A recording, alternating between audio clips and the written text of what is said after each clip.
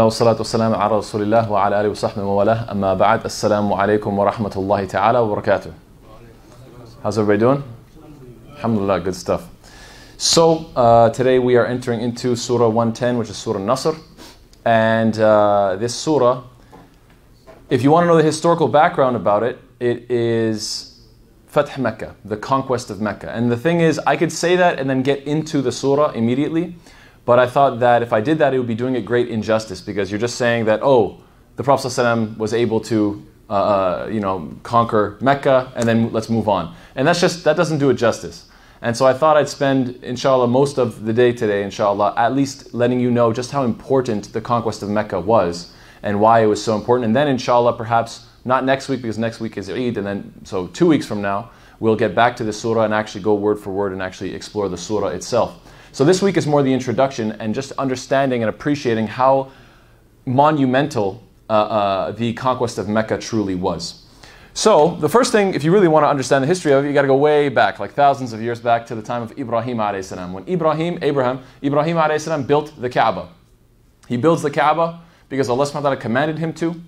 And he makes this house of worship, and Allah tells him, call the people. He says, Ya Allah, it's just the middle of the desert. Who's going to answer? He says, you make the call, I'll make sure people come. So this now call is made, and alhamdulillah, we're in the Hajj season. Alhamdulillah, how many people? Millions, literally, millions of people from around the world are now going to the place that Ibrahim alayhi salam built thousands of years ago. And what was the dua that Ibrahim alayhi salam made? In Surah Baqarah verse 129, he made the dua, رَبَّنَا وَبَعَثْ فِيهِمْ رَسُولًا مِّنْهُمْ يَتْلُو عَلَيْهِمْ آيَاتِهِ وَيُعَلِّمُهُمُ الْكِتَابَ وَالْحِكْمَةَ وَيُزَكِّيهِمْ. What does that mean? He said, my Lord, send from amongst them, as in from the Arabs themselves or from these people themselves, send from amongst them a messenger, Rasulan, minhum yatlu alayhim ayati, that he will recite your ayat, he will recite your miraculous verses. And he will teach them the Quran, the kitab, and the hikmah, and which is often translated here as the sunnah, wisdom. And so he will teach them, he will share the ayat, the miraculous ayat with them, he will teach them the Quran, he will teach them the sunnah, and he will purify them, وَيُزَكِّيهِمْ. So who is the Prophet ﷺ who is Ibrahim alayhi salam making dua for to come? Muhammad ﷺ, the Prophet Muhammad ﷺ. And so Ibrahim, way back when, makes this dua and says, oh Allah, I'm building this house, I'm calling the people, I want these people to be righteous, to worship you, to be good slaves of yours. And if inevitably, as time goes forward, they start to stray, send from amongst them, from amongst their own people, send them a messenger that will have these qualities and that will guide them back to the path. The Prophet ﷺ was given revelation at the age of 40, and he was the main mission, the number one mission that he had was, well, obviously the number one mission is to spread the guidance of Islam, right, obviously. But a specific, a certain, like if you want, like a tangible mission that has to be accomplished is removing the idolatry from al-Qura, which is Mecca. Mecca is called al-Qura. What does that mean? The mother of all cities. Because it was the center. It was the biggest, it was the cosmopolitan, it was the largest city, and it was basically the center of all of Arabia. And it was founded by Ibrahim alayhi salam. It's supposed to be a central location that attracts and that is focused entirely on the worship of Allah, and now it has been corrupted, and now you have 360 idols that surround this Kaaba. And so imagine the difficulty of being told, you have this message, by the way. You have to go to these people and convince them that all of their beliefs are wrong. I mean, just that in and of itself is, how hard is that? On top of that, now they have to change their religion, and now keep in mind that these are people that are very tribal. They have a lot of pride in their ancestry. So now you have to throw away, your father and your grandfather and your great-grandfather. They believed in idols, you have to throw all that away.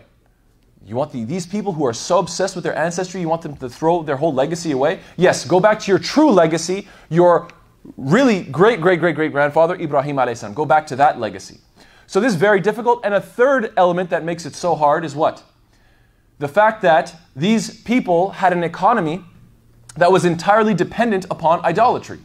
Because they were the center of shirk. They were the center of this idolatry. And people would come and buy and purchase idols. They would, come and worship their idols from there. And so these people had a sort of religious authority. And it's because of that religious authority that whenever they would travel, nobody would harass them. Nobody would attack their caravan. There would be no raiding.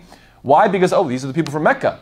I mean, if we attack them today, then tomorrow they're going to go smash our idol or something, you know? Maybe these gods will be upset with us, and so on and so forth. So they had this sort of holy status. It was also an economic factor. It was a safety factor. There's so many reasons why holding on to this idolatry was so crucial for them, and now this messenger is sent and tells them, what? You have to get rid of all of it. What a difficult mission this is, subhanAllah.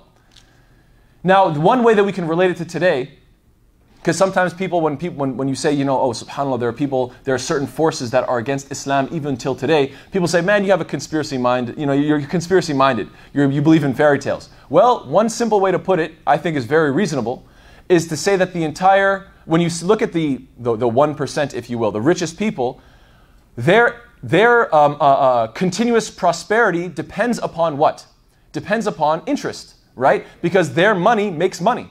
Them being rich, they can keep their wealth can keep perpetuating more wealth just by loaning and getting interest back. So, and that obviously has a negative long-term effects, because when you have the rich getting richer, the poor getting poorer, it creates a big wealth gap, and then eventually the whole system collapses because people are like, well, let's just revolt. There's no reason to keep up the system. It's working against us. We have nothing to lose. And so this is a very dangerous system to uphold. And Islam, instead of watching the whole thing collapse, Islam says, let's get rid of the interest. And this is even mentioned in the Bible, but it seems that the Jewish religion has ignored this, and it seems that Christians have completely ignored it. It used to be called usury, and usury was a very bad word. Now they call it interest. Sounds like a great word, doesn't it? And there's lots of times that you find this. You know, back in the day, what was it? Fornication. Fornication is a very bad word. Oh, they're having an affair. Oh, that sounds nice, an affair. So you'll often find when evil things are very, you know, they have a certain harsh word and a harsh sound to them, you'll find that, subhanAllah, the terminology changes. A classic example, you know, homosexuality used to be called sodomites. Very harsh term in the Bible, the sodomites, right? Now what is it called? Gay. Gay means happy, technically, right? It means happy. It's such a positive term. So you find the changing of language in order to make things more appealing. Anyway, that's a bit of a tangent. The point that I'm getting at is what? That this system today is built upon a similar sort of idol, the idol of money, and we as well are challenging that system, and that's why you find much resistance. Wallahu ta'ala a'lam. Anyway, just to relate it to our current context. So the Prophet ﷺ spreads his message. It gets popular amongst certain people, but there's also meets a lot of resistance. You fast forward 13 years, and what happens? They migrate from Mecca to Medina. And now Islam is established in a city where the Prophet ﷺ is the leader, and Islam starts to grow from there. But unfortunately, they keep on getting attacks. Why? Because the Quraysh were very angry at them, were very jealous of them, and wanted to eradicate this message of Islam. We have the Battle of Badr, the Battle of Uhud, the Battle of Khandaq, and you have these different battles that are taking place, and then finally one year the Prophet ﷺ has a dream and says, we have to go for Hajj, and then they go for Hajj, but they never get to complete it. They get stopped on the outskirts, and they're told what? That we can make a treaty. And this is called what? This treaty is called Sulh of Hudaybiyah, the Hudaybiyah Treaty. That's right. So I know I'm going really quickly through the history, the whole of Islamic history here, but there's a reason, and you'll see why. What happened at Hudaybiyah was very important. And it was so important, why? Because now instead of being treated like a bunch of criminals that have just, you know, ran away as a bunch of rogues and outlaws, they're now being treated as a respected political body, because that's what you only make a treaty with somebody that you consider a legitimate political state. So what happens, subhanAllah, they get this treaty. This treaty is not in their favor, by the way. For instance, the people that leave Mecca and go to Medina, they have to be sent back. That's part of the treaty. But the people that are from Medina and go to Mecca, they're not sent back. They get to go. So you can see that the treaty was designed to be unfair to the Muslims. And so as the believers went back from Mecca to Medina, they were very angry and very upset. And they had a very negative feeling because they didn't make Hajj, and the treaty was against them, and they were so mad at this situation. What does Allah reveal? Allah reveals in, who knows the ayah? Who? No. Inna fatahna laka fathan mubina. This is in the Surah 48 verse 1. Inna fatahna laka fathan mubina. We have given you a great and clear victory. So now, the believers are thinking this is a victory. They're kind of confused about this. But obviously they believe the revelation. Nowadays we can understand why this was such a great victory. Why the Hudaybiyah Treaty was such a great victory? For two reasons. I want you to imagine Mecca is the center. Mecca is, everybody respects, all these tribes around Arabia, they all respect Mecca. And if Mecca is enemies with the Muslims, then they, even if they like Islam, they feel shy and they feel scared to even consider Islam. Now that the Prophet ﷺ has been given legitimacy by the center of Arabia, which is Mecca, now they're a legitimate group. On top of that, now they have a peace treaty, which means there's not going to be any more battles. So now instead of worrying about every next fight, they can now think about da'wah. And when they go and give da'wah, the people will say, hey, you're a legitimate, recognized state. So now we can actually consider the religion seriously. So this was a great victory. Why? Because of peace and recognition. These two factors, now this is the important part. I'm going to harp on this later on, inshallah, but I want to give you a little introduction right now. The only reason it's such a victory is what? Because when you have peacetime and when you have recognition, the believers didn't just sit back and relax and just kick up their feet and do nothing. They used it as an opportunity to do what? To hustle and to work hard and to spread the message and to give da'wah and to call people to Islam. I'm going to come back to this point and relate it to us today. Because alhamdulillah, we today are living in times of peace. Alhamdulillah, you don't know. Maybe tomorrow a war can break out. Excuse me.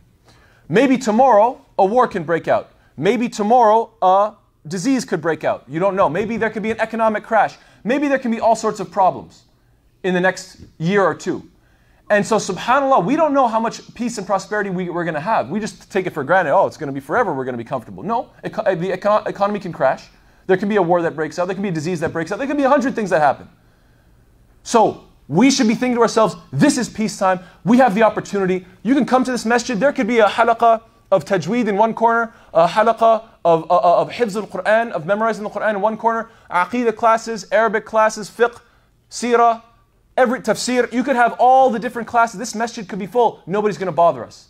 This is peacetime. Now is the time to do what? Take advantage. So we should ourselves ask this question. Are we doing ourselves justice?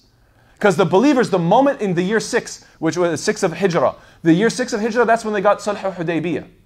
And it was at that time they said, let's work hard. And guess what they did? They worked so hard and they gained so many more people to Islam, brought so many more people into Islam, that 2 years later, in the 8th year of Hijrah, what happens? This is what takes place. So you have the Quraysh and you have the Muslims. The Quraysh have allies. The Quraysh's allies, one tribe is a tribe named Banu Bakr. Okay? And the Muslims have an ally called Banu Khuza'ah. These two tribes have had long-standing feuds. They've been battling for a long time. They haven't been very, for whatever reason. Maybe 100 years ago, one guy shot another guy's camel by accident, and since then their kids and their kids' kids and their kids' kids' kids have been just at war since forever. Anyway, we don't know I don't know. I don't know the historical reason for it. But the point is that these two groups had been feuding for a long time. The point is to say this. A certain group of Banu Khuza'ah were close to the Haram. And Banu Bakr saw an opportunity. They went and attacked them along with some people from Quraysh. The people of Khuza'ah tried to take refuge in the Haram, say this is sanctified area, this holy land, you can't kill here. They didn't care, they killed anyway. Then some people from Khuza'ah, they went to the Prophet ﷺ, and there's a long poem. It's very nice and a very eloquent poem talking about, they betrayed us and they killed us and you said you're our ally, you have to protect us. Anyway, the point is what? That they asked the Prophet ﷺ and said, you are our ally, you have to help us. And the Prophet ﷺ said, yes, we are your ally and we are going to help you. The moment that this took place, Abu Sufyan was like, Abu Sufyan is the leader of Quraysh. He's like, you fools, what have you done? We had a treaty with the Muslims. We had peace. Abu Sufyan was a lot more level-headed, a lot smarter than, let's say, Abu Jahl. Abu Jahl, he didn't care what was happening. He just wanted to fight the Muslims. And that's why he died. He died fighting the Muslims in the Battle of Badr. And even till his last breath, he was arrogant. Even to the point where he was injured, lying on the floor, and he's in his last breath, and Ibn Mas'ud stands on top of him to execute him. What does he say to Ibn Mas'ud? He says, oh, look at you, or was it Mu'adh bin Jabal? It might have been Mu'adh bin, he says, I can't remember which Sahabi. He says to the Sahabi, oh, look at you, you've climbed so high. He's talking about climbing onto his body. Look at you, a small guy like you climbed so high. He was arrogant to his last breath. And so that's how he died. And he was even asking, did we win or did they win? And he said, Allah and His Messenger won, you Aduwallah, you enemy of Allah. So anyway, that's the long story short is what? That this man was bitter to the core, whereas Abu Sufyan was a lot more level-headed. He said, look, we have peace, let's keep it. They ruined it. this small group of people, they had this battle and it basically broke the treaty. Abu Sufyan immediately is frustrated and says, I'm going to Medina and I'm going to try to reclaim, I'm going to try to build back up this peace treaty. I want to reclaim it. I want to, make a new one. He travels to Medina. The first thing he does is he contacts his daughter. His daughter happens to be the wife of the Prophet ﷺ. This is the wife of the Prophet ﷺ, Habiba, radiyallahu anha. She is al-Mu'mineen, the mother of the believers, Habiba. He goes to the house of Habiba looking for the Prophet ﷺ. The Prophet ﷺ isn't home at the time. So he's in the house, and he goes to sit down on a certain mat. And she grabs the mat and pulls it from underneath him. And then he's kind of confused. He says, Ya bunayya, ma adri, araghibtu bi an hadha al-firash, am raghibtu bihi anni. He says to his daughter, I don't know if you took this mat from underneath me because I'm too good for it or it's too good for me. Which is it? Is this too pathetic for me to sit on, or is it that this is too good for me? And then she says, Bal huwa firashu Rasulillahi sallallahu alaihi wasallam wa anta rajulun mushrikun najis. Subhanallah. Harsh language. She says to her own father, because she has iman in her heart and she loves Allah and His Messenger, and she has distaste for the enemies of Allah and His Messenger. She says, rather, it is the firash, it is the mat of the Prophet sallallahu alaihi wasallam, and you are a mushrik najis. You are basically a polytheist, an unclean polytheist. وَلَمْ أُحِبْ أَن تَجْلِسَ عَلَى فِرَاشِ رَسُولِ اللَّهِ صَلَّى اللَّهُ عَلَيْهِ وَسَلَّمَ. And I would dislike it if you were to sit on the mat of the Prophet sallallahu alaihi wasallam. You're not clean enough for this mat, basically, she's saying. And then he says back to her, he says, وَاللَّهِ لَقَدْ أَصَابَكِ يَا بُنَيَّ بَعْدِ شَرٍ. He says, something's wrong with you. I don't know. Something happened to you. I don't know what's wrong with you. So Abu Sufyan leaves that house and then looks for the Prophet sallallahu alaihi wasallam. He finds the Prophet sallallahu alaihi wasallam outside in Medina, tries to talk to him. The Prophet sallallahu alaihi wasallam just turns away. Completely ignores him. What does that imply? This implies many things. It implies, look, when you break our treaty, by the way, the Prophet ﷺ didn't say any of this. This is me talking. The Prophet ﷺ just didn't answer him. I'm just talking about what it implies. One thing is, when you break a treaty with us, it's not a joke. You can't just come back here and say, oops, sorry, let's make a new treaty, and then break it again. Oh, let's make a third one. Let's make a fourth one. No, that's not how it works. Number one. Number two, you people 2 years ago made us a treaty that was really unfavorable. But guess what? We've been hustling for the past 2 years. And now we're a lot stronger. We don't have to take a bad treaty if we don't want one. Again, these are my words. I'm saying, I'm filling in my own interpretation of all this. And so now Abu Sufyan is just being ignored. Why? Because the Prophet ﷺ is in a much more advantageous position, and he's not to be stepped on and not to be, played games with. And so Abu Sufyan is getting really nervous, and so he goes to Abu Bakr. Abu Bakr gives him the same, nothing, no response. He's trying to say, come on, we can redo it, we can make peace. No answer. He goes to Umar. Umar is not exactly, Umar is very tough, right? So good luck, right? So what does Umar say? أَأَنَا أَشْفَعَ لَكُمْ إِلَى رَسُولِ اللَّهِ صَلَّى اللَّهُ عَلَيْهِ وَسَلَّمَ فَوَاللَّهِ لَوْ لَمْ أَجِدْ إِلَّا الذَّرَّ لَجَاهَدْتُكُمْ بِهِ. Subhanallah, harsh words. He says, you want me to intercede for you on behalf in front of the Prophet ﷺ? He says, Wallahi, if all I had was a speck, I would fight you with it. If all I had was a little speck of nothing, I would make jahadtukum. I would fight against you people with this little speck. So basically saying, no, I really dislike you people. There's no way I'm going to help you. And then he goes to Ali ibn Abi Talib, and he tries to, he even speaks to Fatima, and can you maybe Hassan or Hussein can say something. He's trying to go to the Prophet ﷺ's family members and say, look, let's just make a peace treaty. Ali says something, subhanAllah, so beautiful. ويحك يا أبا سفيان والله لقد عزم رسول الله صلى الله عليه وسلم على أمر ما نستطيع أن نكلمه فيه. Beautiful words. What does he say? He says, woe to you, Abu Sufyan. Wallahi, when the Prophet ﷺ has made a firm decision upon something, it's not for us to now go and second guess and debate and talk about it. No, that's it. That's called following proper leadership. And Allahu Akbar. And we need to think about this ourselves. And I'm going to get to all the different lessons. I have about 10 lessons we can learn from this Fath Mecca. Anyway, so the point is what? Everybody is saying the Prophet ﷺ made a decision. We're not going to debate him. We're not going to talk on behalf. Nothing. Then what does the Prophet ﷺ do? The Prophet ﷺ is very well aware that the Quraysh have scouts that pay attention to the movements of the Muslims. So he gathers a group of 80 men led by Abu Qatada ibn Rabi'i, rahimahullah, radiyallahu anhu, to a place and sends them to a place called Adam or Idam. I'm not sure how it's pronounced. One of the two. What is the purpose of sending there? Just distraction. It's just a decoy. He's sending a group to think that we're busy with some battle, we're busy with some expedition. The reality is what? They're getting ready to go Fath Mecca. They're getting ready to go to conquer Mecca. What happens in the meanwhile, so this diversion gets sent. Nobody's allowed to talk about the fact that they're actually getting ready to go to Mecca. One man does. A Sahabi named Hatib, radiallahu anhu. This man Hatib, he sent a letter with a slave girl of his and said, go and give a letter to the Quraysh and let them know that the Muslims are coming, to give them a heads up. This is a pure miracle of the Prophet ﷺ. He receives wahi, he receives revelation. He tells Ali and Zubair, go to so-and-so place, you're going to find a woman. She has a letter on her, take that letter from her and bring her back to me. Pure miracle. There's no way, it's impossible for him to know. They go and they go to that certain area, they find the woman. They say, give us the letter. She says, what letter? They say, listen.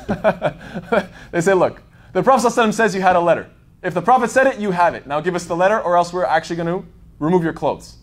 So subhanAllah, this brings up the fiqh. This is in Bukhari. This narration is mentioned by Ali himself. He talks about the whole narration. And many different scholars, they talk about the fiqh of how, you're not supposed to touch a non-mahram, but in the case of war, there's exceptions, etc. Anyway, so they give this warning. She says, okay. And she takes out this letter from within she had these thick braids. She removes this letter from the braids. And it basically reveals that, yes, he was indeed giving them a heads up. So Hatib is brought to the Prophet ﷺ, and Ali and Zubair bring Hatib, and Hatib says, before you make a judgment, before you make a decision, I want you to know that I have family in Mecca. And I don't have much affluence and I don't have much position, and I was afraid for my family. I am a believer. I believe in Allah and His Messenger. And I didn't want to betray the Muslims, but I just wanted to take care of my family. And Umar says, let me take off his head, Ya Rasulullah, he's a munafiq, he's a hypocrite, let's just take him out. And the Prophet ﷺ says, no. He says, ما يدريك لعل الله اطلع على أهل بدر فقال اعملوا ما شئتم. He says, no, Umar, perhaps it is that Allah subhanahu wa ta'ala looked at the people of Badr, because he was somebody that Hatib fought in Badr. Perhaps Allah looked at the people of Badr and said, do whatever you want, you're forgiven. So subhanAllah, this goes to show the status of the people of Badr. Even if they do something like treason, that because of what great they did on that day, that subhanAllah, perhaps they are forgiven. The Prophet ﷺ makes his way to a valley that's right outside of Mecca, to a valley called Marr al-Zahran, a valley that is nearby Mecca. And Abu Sufyan is in Mecca, and him and Al-Abbas. Al-Abbas was a Muslim, but he was kind of keeping it under wraps. Him and Al-Abbas, they go on this large, a view to see all the Muslims. And the Prophet ﷺ, subhanAllah, look at the strategy of the Prophet ﷺ. He tells all the believers, light a fire. Why? Because when there was 10,000 fires lit. So now Abu Sufyan, who is the leader of the enemies, he comes into this advantageous position where he can see from on top, and he sees 10,000 fires, and he knows, wow, this is intimidating. This is a huge number. We don't think we can fight. They're all ready to do the conquest. I don't know if this is a good idea. So this goes to show, look at the genius of the Prophet ﷺ to display big numbers. Very important lesson in this. Abu Sufyan, Al-Abbas says, listen, if they find you, you're the enemy. They're probably gonna execute you. Maybe you should go talk to the Prophet ﷺ. Maybe you should go talk to him directly. And so Abu Sufyan makes his way to the Prophet ﷺ with Al-Abbas radiallahu anhu, and the Prophet ﷺ sees him and says, وَيْحَكْ يَا أَبَا سُفْيَانَ أَلَمْ يَأْنِ لَكَ أَن تَعْلَمْ أَن لَا إِلَهَ إِلَّا اللَّهِ. He says, woe to you, Abu Sufyan. Hasn't it been time that you say La ilaha illallah, that you recognize La ilaha illallah? Isn't it time that you recognize this? You have seen Islam go from nothing, just me calling the people, how many years ago? Let's say, I don't know the exact numbers, roughly 15 years ago, whatever it may be. You have seen me, actually more than that, let's say almost 20, a little under 20 years ago. And now you see that all the Muslims are here coming back for the conquest of Mecca. Do you not see the miracle of Islam? Do you not see the power of Islam? Isn't it time that an intelligent person like you? And so finally, yes, he does indeed embrace Islam. And it's very funny, Al-Abbas, this is in Abu Dawud, Al-Abbas has a nice quote. He says, Ya Rasulullah, inna Aba Sufyan rajulun yuhibbu hadha al-fakhr, faj'al lahu shay. He says, Abu Sufyan is a man, he loves to be put in a top position, فَجْعَلْ لَهُ شَيْءٍ. Give him something. Give him some sort of status. So the Prophet ﷺ says, نعم من دخل دار أبي سفيان فهو آمن ومن أغلق عليه داره فهو آمن ومن دخل المسجد فهو آمن. He said, the Prophet ﷺ makes a declaration and says, whoever goes in the house of Abu Sufyan is safe. Whoever goes into their own house and locks the door, they're safe. Whoever goes to Masjid al-Haram, they're safe. So if you can go to your own house, why do you have to go to Abu Sufyan's house? It's just to say You're a leader. You're important. And this makes him feel good. This is another lesson, inshallah, we're going to talk about in a moment. I have a list of different fawaid and benefits that we can learn from this whole Fath Mecca. The Muslims now move in. Actually, first Abu Sufyan goes to the Kaaba and makes an announcement. Everybody, the Muslims are here. They're too big of number. We can't fight them. Just go into your homes and be safe. And even his own wife. Who is the wife of Abu Sufyan? Hind. That's right. Hind, the one who hated Hamza so much, right? We know the story of Hamza and subhanAllah. So Hind, what does she do? She grabs him by the mustache and says, "You're a coward," and starts making fun of him. Abu Sufyan doesn't care. He's like, "Look, I'm the leader of the people. I have to take care of my people." He's like, "Look, go into your homes. It's over. The jig is up. There's too many of them. They're right outside." So the Muslims enter into Mecca. How do they do it? Sa'ad ibn Ubadah, radiallahu anhu, he had the flag. He was the flag bearer for the Ansar, for the people of Medina. Unfortunately, he said words where he said, "Today we'll witness a great fight. You cannot take sanctuary in the Kaaba." He basically said, "We're going to slaughter you people." And the Prophet ﷺ found out about this and said, "We're going to have to switch you with your son Qais." So, and why? Because the Prophet ﷺ was trying to maintain an attitude and an atmosphere of peace. This was the attempt. We're not here to make a huge slaughter today. And so one leader said fighting words, and they said, "Okay, instead of just taking it away from you, I'm going to give the honor to your son." So it's still an honor for you, but it can't be you because that's going to have send the wrong message essentially. That's the flag of the Ansar. Then you had the right flank of Khalid bin Walid. There was some narrations that certain people tried to resist him, and so Khalid bin Walid and his army or his flank, they fought back and certain people were executed. But this was only in self-defense, and it was very few. It was just to quell a very small little rebellion. The left flank was led by Az-Zubair ibn Awwam, and then the infantry was led by Abu Ubaidah radiallahu anhu. So you have all these groups coming in. They come inside of Mecca. Almost no resistance whatsoever. They set up a tent for the Prophet ﷺ. The Prophet ﷺ goes in, spends a little bit of time, short time in the tent, and then comes out. And the first thing the Prophet ﷺ does first of all, when he comes in, he's in sajda. On his animal, on his ride, he is in sajda. Complete humility. Not boasting, not arrogant, not proud. Look at me, I won the day. No, pure humility to Allah subhanahu wa ta'ala. Then he goes around the Kaaba. First thing, destroy the idols. Remember we said Ibrahim's mission was what? Oh Allah, send a messenger that will clean up the Kaaba. The first thing that he has an opportunity is to establish and return the Kaaba to its original intent, which is Tawheed and the oneness of Allah subhanahu wa ta'ala. And so he's destroying the idols while saying, وَقُلْ جَاءَ الْحَقُّ وَزَهَقَ الْبَاطِلِ إِنَّ الْبَاطِلَ كَانَ زَهُوقًا, saying the ayah in Surah Isra that the truth has come and falsehood perishes, as indeed falsehood by its very nature is ever bound to depart and to disappear.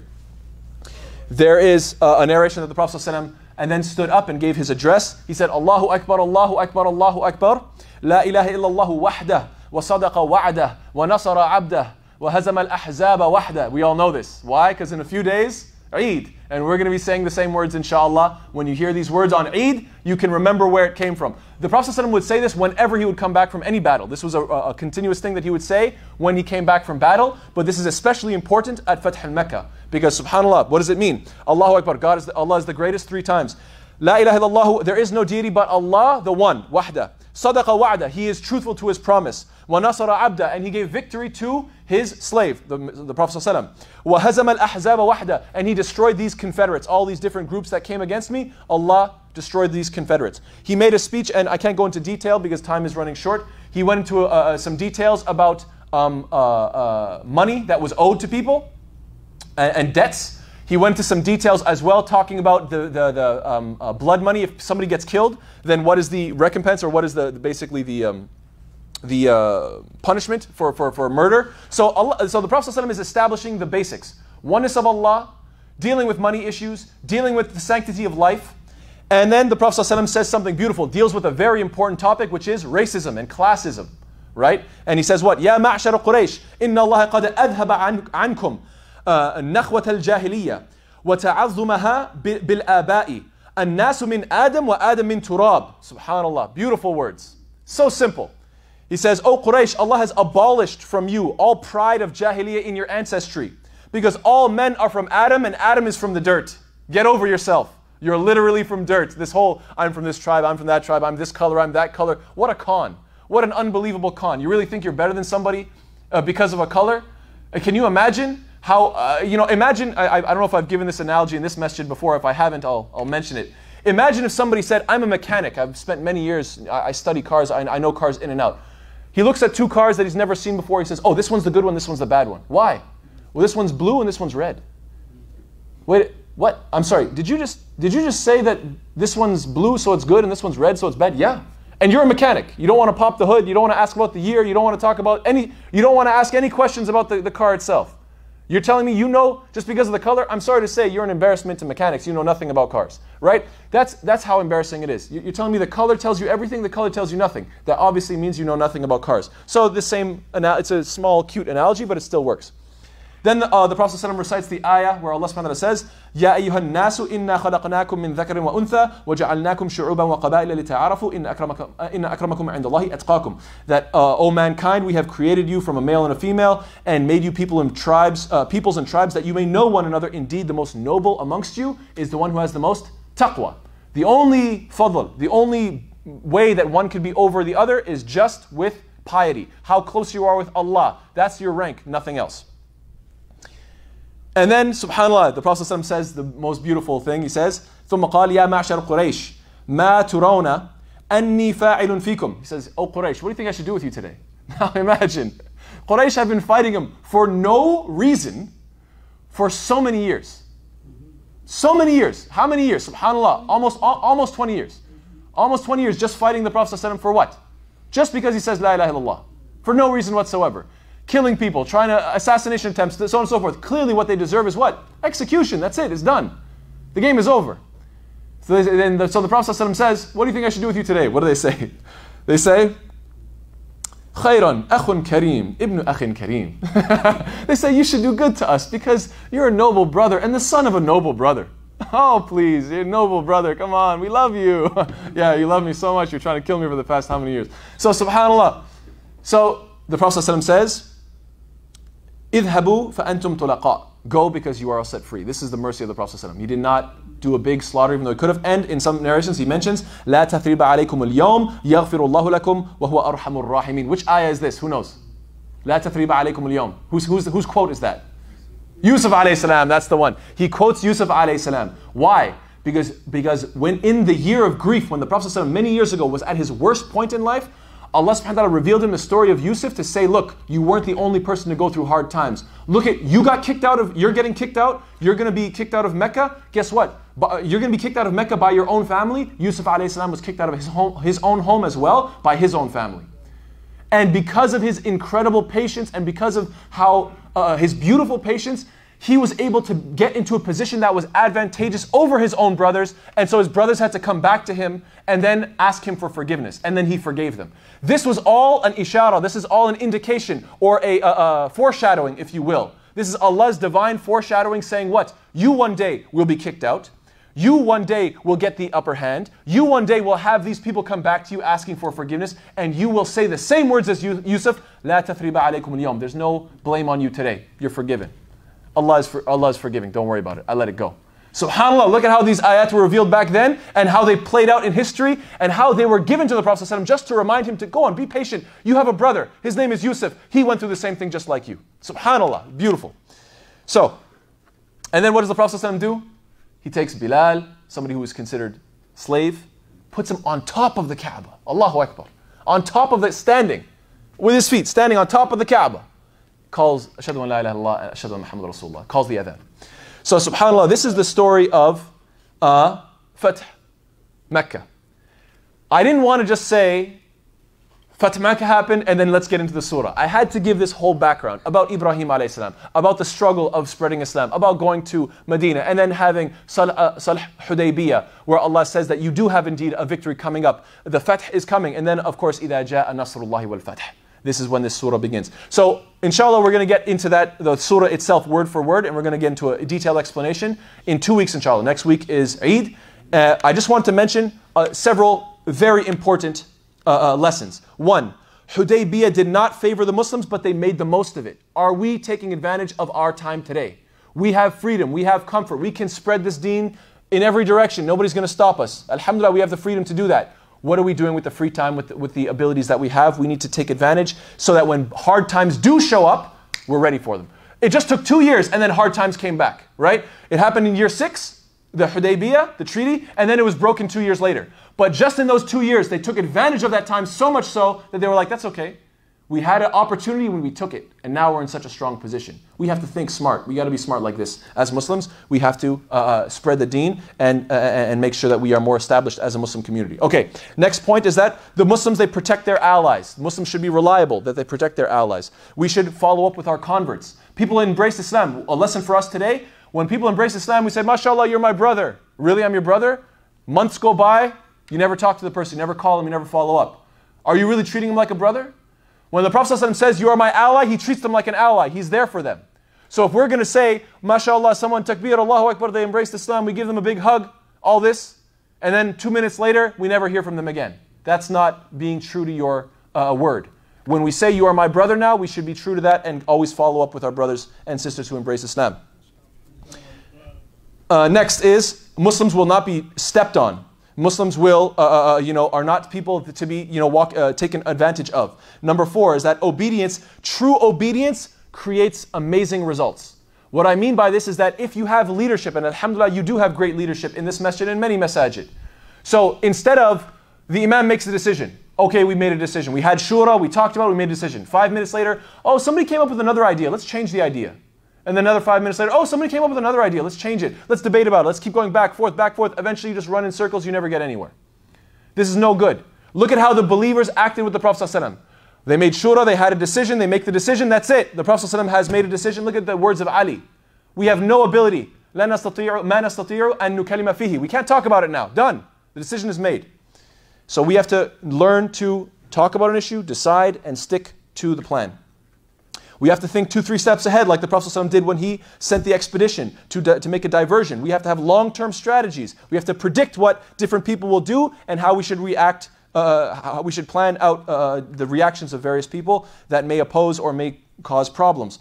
We see the mercy of the Prophet ﷺ and the miraculous, one of the miracles of the Prophet ﷺ in this story of Hatib. And so we should be merciful to our brothers. If they make a mistake, okay, be merciful with them. Why? Because we know that deep down in their hearts they're believers, but sometimes they have weaknesses. We should be able to show our strength. This is a very big, important lesson. The Prophet ﷺ made sure that 10,000 fires were lit to show the strength, because when you show strength, people become attracted to Islam. And I can say this with confidence because I've seen at different conferences like ICNA or ISNA or RIS. You guys have heard of conferences like this? If you've ever been to one, I'm sure you've noticed that a lot of people take Shahada. A lot of people say, accept Islam. And you wonder, why are they all embracing Islam today? And the more I thought about it, the more I realized that a lot of people, they like the theory of Islam. They like the idea of Islam, and they're right on the edge. They want to embrace, but they're still a little hesitant. When they see Muslims come out in big numbers, then that gives them the confidence, okay, now I'm going to take the final step. Because there's a difference between knowing something in theory and seeing it in practice. The Quran is a book. Right? It's theory, right? Words, ideas. Same thing, the Quran, the Sunnah, the whole deen is theory. When Muslims live that deen, that's the practice. So you have to have both. You can't just give the theory and expect people to accept. They'll be convinced a certain amount. But then the next amount is to show strength, and that's what we need to do in various times, like we should have a unified Eid. By the way, I'm sure Imam Fatin mentioned that on, mashallah, Brother Ahmed and Brother Hanafi, they know very well, we were all at the meeting together, that we're having the meeting, we're having the celebration, the citywide Eid celebration on Wednesday. Inshallah, you can get the details as to when and where after, inshallah ta'ala. Next lesson is honoring the leaders. Make sure you don't create enemies for yourself for absolutely no reason. Even if somebody's your enemy, but he's a leader, treat him like a leader. Show him a certain amount of respect, because that way you win people's favor and you don't create unnecessary enemies for no reason. And final point is what? That look at the priorities. Breaking the idols, establishing tawheed. Making sure dealing with the settling of debts, the sanctity of life, dealing with racism, dealing with classism, and and look at the theme of forgiveness. All of you are forgiven. These are the fundamentals of this deen, subhanAllah, that make sure that the Prophet ﷺ made sure all of these ideas were well in place on the day of the conquest of Mecca.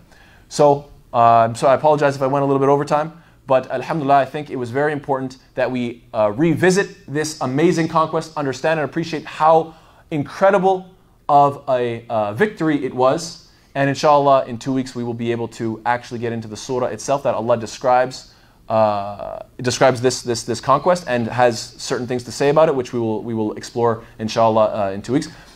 If anybody has any comments, questions, I always really appreciate it, alhamdulillah, when people bring wonderful commentary and insight, whether a certain ayah of the Quran, a hadith, anybody wants to. Okay. Bismillah, alhamdulillah, wa salatu wassalam ala rasulillah. وعلى آله وصحبه ومن أما بعد السلام عليكم ورحمة الله تعالى وبركاته. How's everybody doing? Good, alhamdulillah? Fantastic.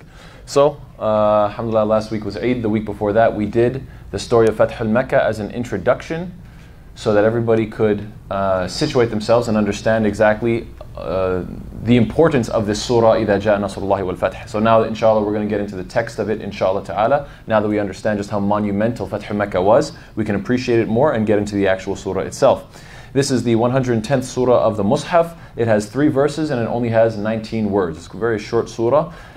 It is known as Surah Nasr, that is its most popular name. In some narrations, it also goes by the name of Surah Al-Fath, but that's a little bit confusing because Surah Al-Fath is Surah 48.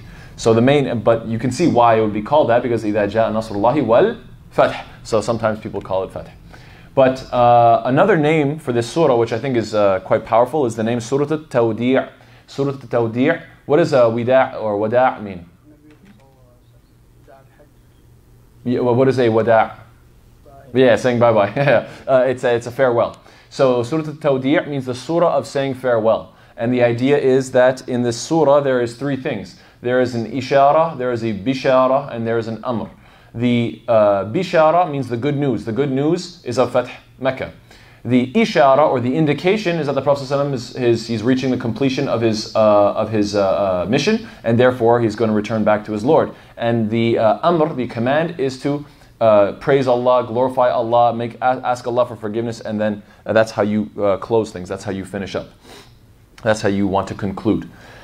So what's interesting is that in terms of the context of the textual context, or the textual situation, you have that this surah is 110. Before it, you have Surah Kafirun, and after it, Surah Tabbat Yada Abi Lahab wa Tab, Surah Lahab, right?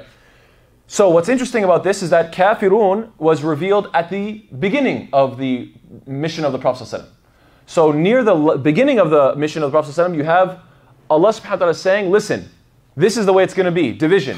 There's going to be believers and disbelievers. Lakum dinukum waliya din. You have your way, I have my way. That's the way it is. We're going to divide each other. Then all the way near the end of the life of the Prophet ﷺ, you have this declaration that the believers have indeed are victorious, and that they have taken back Mecca, and now it is becoming the center of Tawheed as it originally was supposed to be. And then after that you have the fate of Abu Lahab, which is representative of all the disbelievers, everybody who opposes Islam. What happens eventually, that Allah subhanahu wa ta'ala is going to get them in the end. So what's fascinating about this is that at the top of it, it's like you can look at it as a triangle. At the top, Surah Kafirun is dividing believers and disbelievers. And in terms of the believers, you find their fate is mentioned in Surah Nasr, that they are going to have victory. And Surah Tabbat Yada is the fate of the disbelievers. Does everybody understand this? Surah Kafirun divides them both, and then you have the 2 parties. So that's one way you can look at this in terms of the 3 surahs and why they are in this order that they are. And it's really important that we appreciate all these nuances of why the ayat are the way they are, why the surahs are organized the way they are, and to see the wisdom within it. Now, this is a surah that describes the inevitable victory of Islam, that Allah is going to give help and victory to the believers. There are many ayat of the Quran that talk about the inevitable victory of Islam. Just to give you a few, هو الذي أرسل رسوله بالهدى ودين الحق ليظهره على الدين كله ولو كره المشركون. Allah says, it is He, Allah, who sent His messenger with guidance and the religion of truth to make it manifest over all other religions, to make sure that it will vanquish and it will conquer and it will prove its greatness over all other religions, even if the mushrikeen, those who associate with Allah, even if they hate it.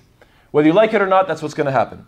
وَقُلْ جَاءَ الْحَقُّ وَزَهَقَ الْبَاطِلِ إِنَّ الْبَاطِلَ كَانَ زَهُوقًا. Allah says in Surah Isra, and say that the truth has come and falsehood has departed, because indeed falsehood by its very nature is ever bound to depart.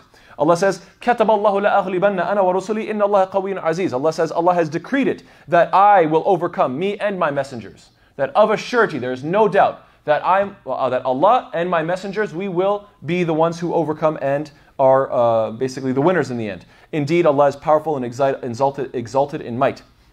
Allah says, many ayat, that أَنَّ الْأَرْضَ يَرِثُهَا عِبَادِيَ الصَّالِحُونَ, that indeed this earth will be inherited by my righteous servants. This is ayah in Surah 21, which is Surah Anbiya. And Allah also, so many different ayat of this nature. So the reason I go over all these ayat to talk about this is because I want you to know that over and over again, Allah subhanahu wa ta'ala promises that this deen will prevail. And Allah subhanahu wa ta'ala revealed these ayat at a time when the Prophet ﷺ was ridiculed, he was alone in his da'wah, and even his context, he was in the Arabian Peninsula.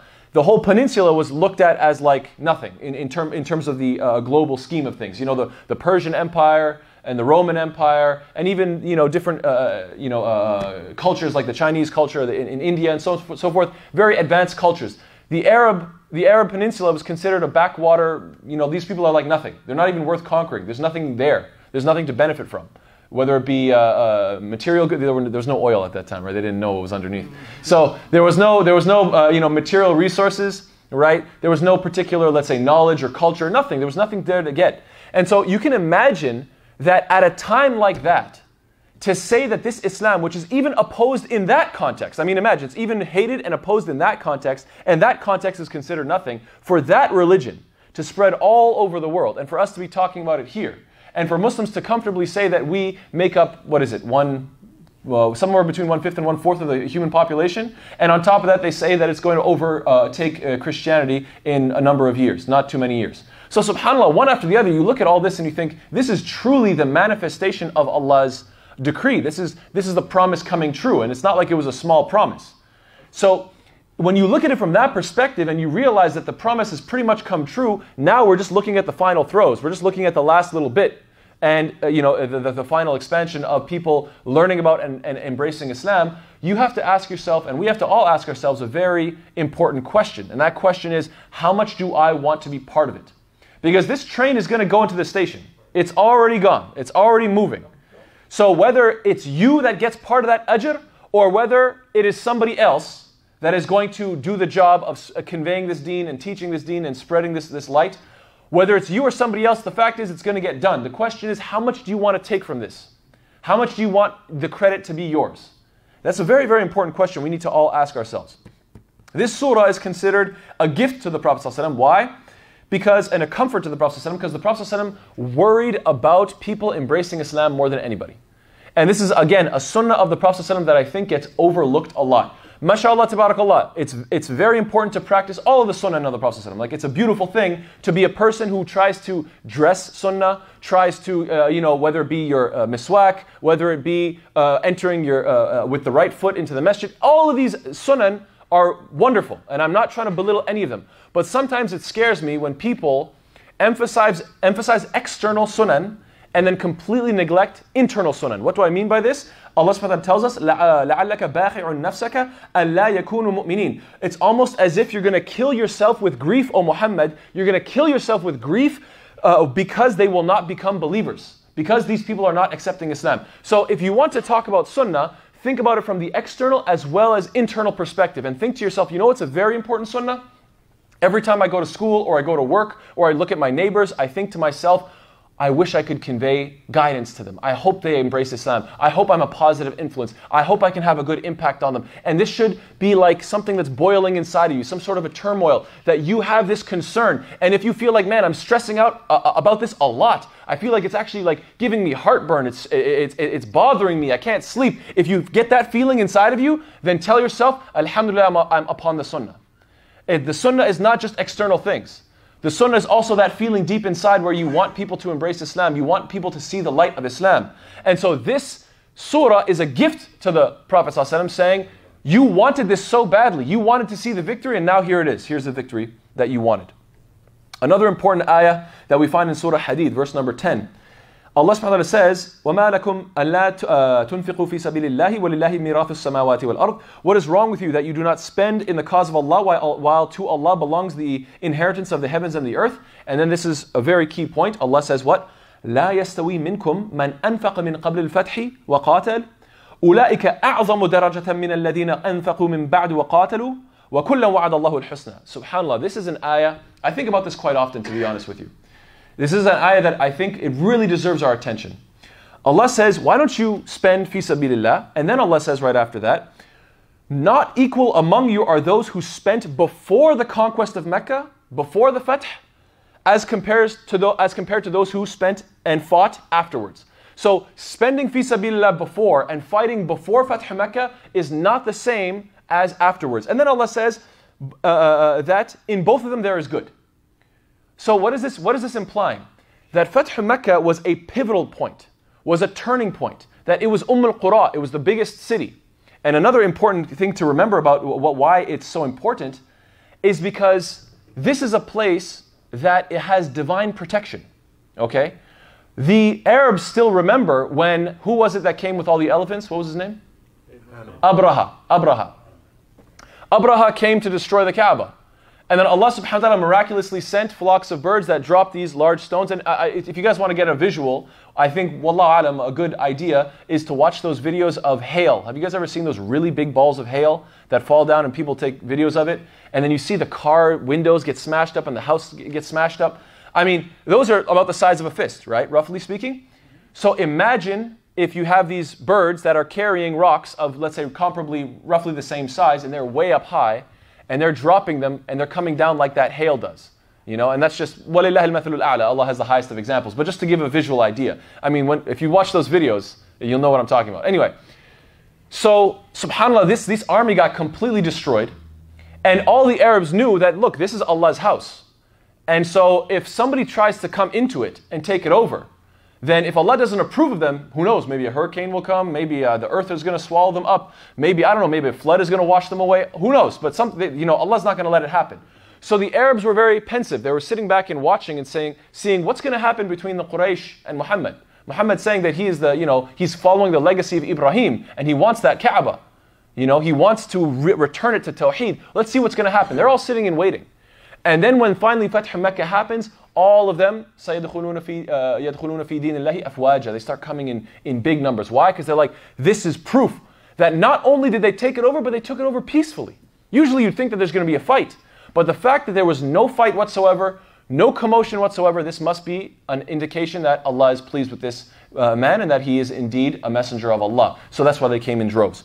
The point that I'm trying to get at, though, I kind of diverged a little. The point that I want to drive at is what? That Allah is saying that before the Fath Mecca, it was very difficult because the Muslims were looked at as like a fringe group. After Fath Mecca, now it's established in the land. Now these are like the main group, the central religion, if you will. So joining is no problem. So if you fought or spent money, fi sabilillah, when it was really difficult, you get more ajr. You have a higher degree than the one who does afterwards, but both of them have good. Now I want to give an example. Us today, we don't have to deal, Mecca is Mecca, alhamdulillah, we don't have to deal with that anymore. But my point is this. Let's say, for example, this masjid has a project. You're going to have some people in the community saying, I don't know, I didn't show up for the meeting, I don't know if it's a good idea, no, I don't really, my money's tight right now, I don't have any time, excuse, this, that, and the other.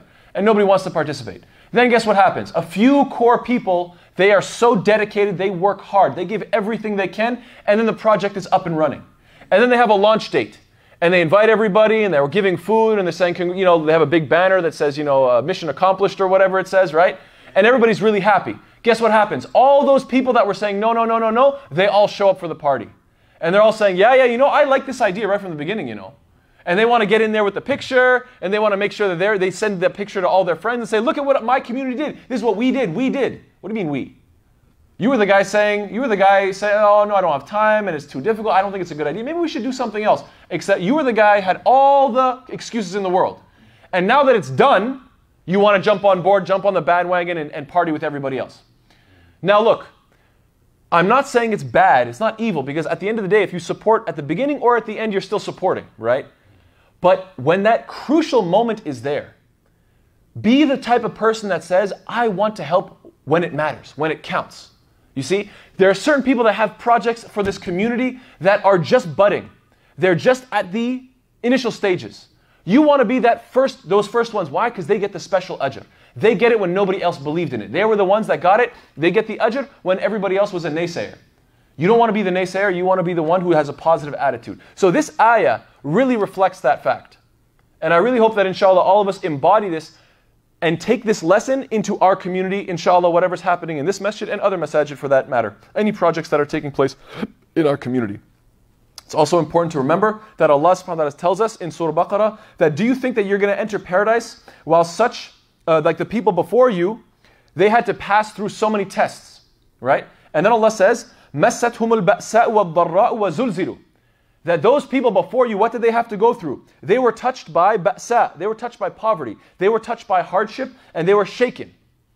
So this can be interpreted in multiple ways, but the idea is to say what? That you can't just say, I'm a believer, I want good things to happen, and then everything is made easy for you. If Allah wanted to do that, Allah subhanahu wa ta'ala in an instant can just make everybody a believer and everybody just, no. The idea is life is a test. So when you say, I want to do something good, Allah is going to put you through difficulty. Allah is going to say, really?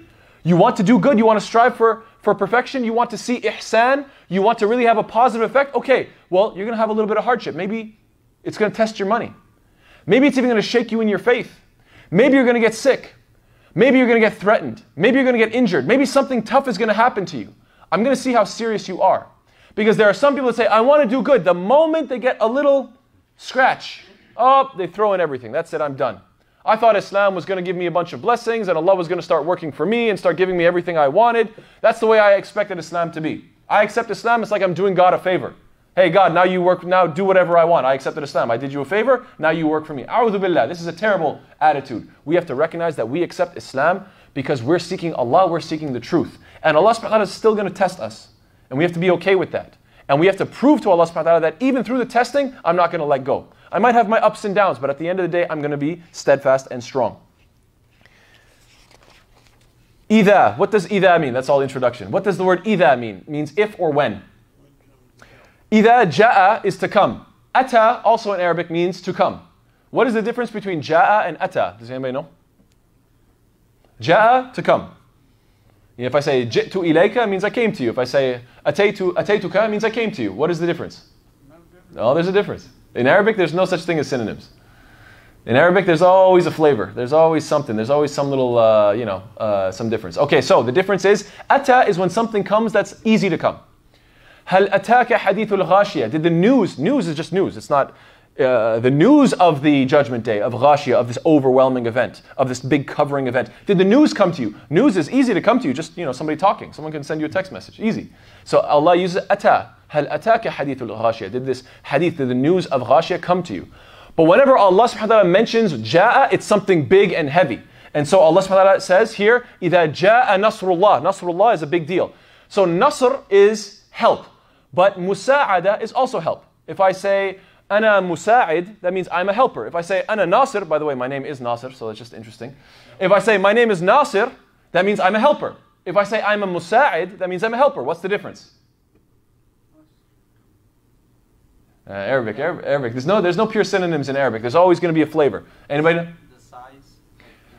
That was the last one. No, it's good. No, it's actually, it has to do with, the way I like to think about it is, it has to do with a fight. So what I mean by this is what?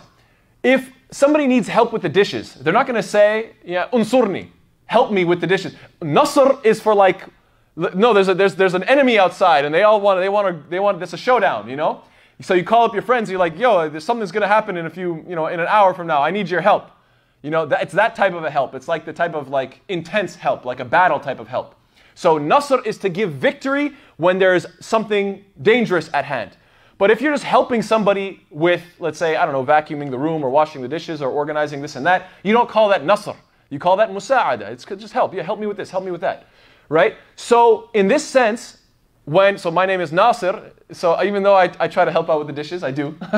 but Nasr implies that I'm going to help you, not for necessarily the little things, inshallah I will help you with the little things, but also with the big things. That's what's important. The reason why I say all this is to say what? That Allah subhanahu wa ta'ala is telling us that this is the victory. Allah is giving help in a very intense moment. Ja'a Nasrullah, and this is important too. When something is connected with Allah subhanahu wa ta'ala, when something it has an idafa, like a pairing, what that implies, it gives you an idea of how big it is. So for instance, let's say nar. Nar means fire. If I say the fire of a match, now you're thinking of a small fire. The fire of a campfire, bigger. The fire of a nuclear bomb, big. The fire of the sun, huge. If I say Narullah, the fire of Allah, Narullahil muqadah, now you can't even imagine. Right? When Allah talks about hellfire, Allah says, puts idafa and connects it to His own name. Narullah, the fire of Allah. So that makes it so big that you can't even fathom. So in the same way, if I said Nasru, Nasru Fulan, Nasru Qawmin, Nasru, the help of a people, the help of a person. If I say Nasru whoever, you might think of it as relative to its size, relative to how big the group was, etc. If I say the help of Allah, now how great is it? Now this is what's so amazing. Usually when we think of a victory against an enemy, if, you guys watch movies, I'm sure, when the good guy beats up 10 bad guys, it's considered a big victory. If he beats up 100 bad guys, it's a really huge victory, right? And the more bad guys he beats up and the more bodies that are laying on the floor, you think of it bigger and bigger and bigger. But Allah subhanahu wa ta'ala connects it with His own name and says it's the greatest victory, no bodies. Isn't that amazing? Allah subhanahu wa ta'ala says the greatest victory was a victory of peace. The greatest victory was walking in and there was no violence. You guys getting my point? So when we think of the great victory, we think of, slashing through the enemies and, Rambo shooting and, they're all the bodies are flying, etc. No, this is not the way Allah subhanahu wa ta'ala says. Allah says the greatest, Nasrullah, the greatest of victories, and then associates it with a victory that was peaceful. That's amazing. Nasrullahi and this is, why is it the Nasr of Allah? What makes it so great? Think about this. A few years prior, the Prophet ﷺ was going around going to group, going to this tribe and going to that tribe and trying to invite them to Islam. Now, he's not going to anybody. The groups are coming to him. يَدْخُلُونَ فِي دِينِ اللَّهِ أَفْوَاجًا. Dakhala means to enter. Yadkhulun, they are entering in deenillah, in the religion of Allah, afwajan, group after group. A fawj is one group, afwaj are groups. So subhanAllah, he was going from one group to the next, now the groups are coming to him. This is why it is the great victory of Allah subhanahu wa ta'ala. Why does Allah then say al-fath? Well, one reason is because, what does fataha mean? What does the verb fataha mean? Anybody know? To open, that's right. So why is a military victory called a fath? Because a military victory opens up land. When you conquer land, now it opens up to you. You can go and travel there comfortably. That's why they would call a military victory a fath. So what's interesting is that Allah does not say إِذَا جَاءَ نَصْرُ اللَّهِ وَفَتْحُ مَكَّةِ. Allah doesn't say when the opening of Mecca comes. Why al-fath? Two explanations. The reason Allah said the victory, doesn't say more detail, not the victory of this, the victory. Two reasons is because after the conquest of Mecca, the victory is not going to stop. Yes, you've conquered Mecca, but from there, the victory is just going to keep going. So it's called the victory, because it just keeps going. That's one explanation. Another explanation, which is very beautiful, is that you only really have a community if everybody knows what the goal is. What do I mean by this? I mean that if Allah had to spell it out and say that this was Fathu Mecca, it's as if nobody knows what the intention of the Prophet ﷺ was. But because the Prophet ﷺ conveyed the message, that this is the message of one God, this is the message of Ibrahim. Ibrahim built the house of the Kaaba, and our goal is to get the Kaaba, then Allah doesn't have to spell out this is Fathu Mecca. Allah just has to say, this is the Fath, this is the victory, and that is sufficient because everybody already knows what the victory is. Everybody understanding this? I'll give a very simple example. If Imam Fatin goes up to any one of you and says, we did it, and that's it, just we did it, and doesn't say what it is, if the person goes, yes, then I know that you guys have a beautiful community. Everybody knows the goals of the community. If the brother's like, we did what? What are you talking about? We did? Well, yeah, I'm happy, but I don't know. What's it? That means that as a community, we don't have common goals. Is everybody getting this point? Is this getting clear? We as a community have to ask ourselves, what is our 1 year, 5 year, 10-year plan? What are we working on these days? We should as a community know what the project is, so that when, inshallah, Imam Fatin does actually stand up and say, we did it, everybody, takbir Allahu Akbar, because everybody knows, everybody's in the same mindset. We have a community, similar mind, similar intentions and so forth, similar goals. That's what really makes a community. So this is an indication of when Allah says, The help of Allah came, and the fath. Everybody knows. I know what the fath is because everybody knew exactly what the objective was in terms of Fath Mecca. When you see that Nasrullah is the means, Allah is taking credit for the entire means. Imagine, the Prophet ﷺ has been working on this for what? Almost 20 years. Yeah, 23 years is the entirety of his life, but at this point it's like something close to 20 years. Wallahu ta'ala alam. 20 years giving da'wah, trying to work on this project. And then after finally the victory of bringing so many people to Islam and people accepting and going through battle after battle and struggle and donating money and going through poverty and hardship, Allah takes all the credit. Look at the humility. We need to be humble. This is a problem that we have in our community. The moment anybody does something, they want to say, hey everybody, I'm the one that did this. Put my name, put my face on the wall. You know? But Allah subhanahu wa ta'ala says, no, it's not like that. Even after all the struggle you went through, this is Nasrullah. This is I'm the one that gave you the help. I'm the one that gave you the victory. You have to humble yourself and you have to be grateful that you were even used as an instrument to execute the plan of Allah subhanahu wa ta'ala. This is the humility that is being imbued into the believers. Nasrullahi, and then, so the goal is fath, and the means was Nasrullah. So you have the goal and the means put together. Nasrullahi wal fath. Now, I do want to touch upon again for a few more, just a little bit longer about this topic of, usually you think of a political victory or a great victory as a violent victory, like what a great defeat, we conquered so many people. And Allah subhanahu wa ta'ala says the opposite and makes it a peaceful one. I want to mention a hadith that the Prophet ﷺ spells this out so beautifully. I think this is a hadith that requires a lot of thought. The Prophet ﷺ says this in Sahih Muslim. Ya ayyuhan nas, O people, la tatamannaw liqa al-adu. Don't wish for meeting of the enemy. Muslims aren't violent people. There are some young people, and this is natural, you know, bravery is a good quality, obviously, everybody knows that being brave is good, and young men often want to display their bravery. And the problem with that is sometimes they end up walking around with their chest out looking for a fight. You know, I want to prove how brave I am. You know, who wants to mess with me type of thing. That is not the attitude of the believer. The Prophet says, oh people, ya ayyuhan nas, la tatamannaw liqa al-adu. Don't wish for meeting of the enemy. Was'alullah al-afiyah. Ask Allah for afiyah, for peace. You should want peace in life. You should want that things go smoothly. You don't want to be this person that's looking for a fight. However, this is the flip side. So there's a balance. On the one hand, you're not a violent person. At the other hand, you're not a pacifist that will, every time you're bullied and picked on, you just curl up in a ball and just lay down in the fetal position. That is not the attitude of the believer. Here's the flip side of the rest of the hadith continues and says what? فَإِذَا لَقِيتُمُوهُمْ فَاصْبِرُوا. But if you do meet the enemy, if it does so happen that the fight comes to you, not that you go out for the fight, but that the fight comes to you, then what? Then isbiru, then be patient. وَعْلَمُوا أَنَّ الْجَنَّةَ تَحْتَ ظِلَالِ السُّيُوفِ. Then be patient and know for a fact that paradise is underneath the shade of the sword. That's a powerful image.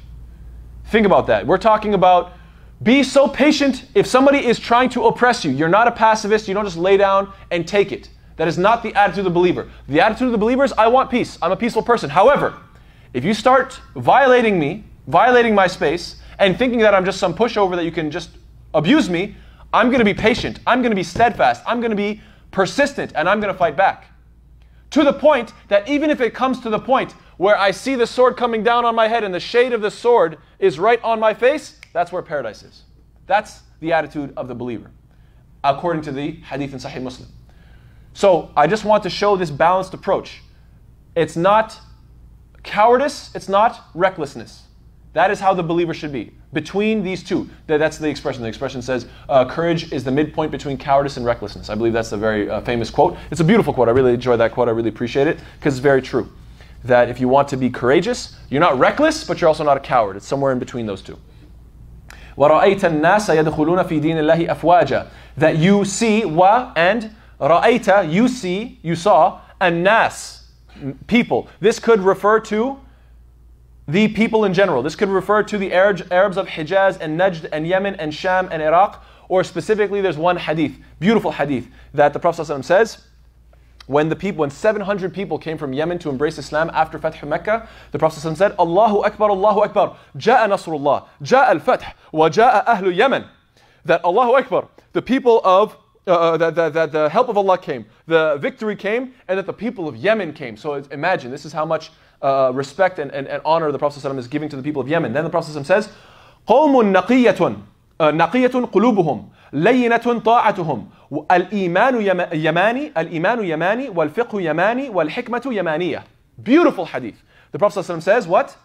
That Iman is Yemeni, faith is Yemeni, that fiqh is Yemeni, and that wisdom is Yemeni. This is a authentic hadith in Sahih Ibn Hibban. Now I want to clarify because I gave this talk last night and there was almost a fight broke out.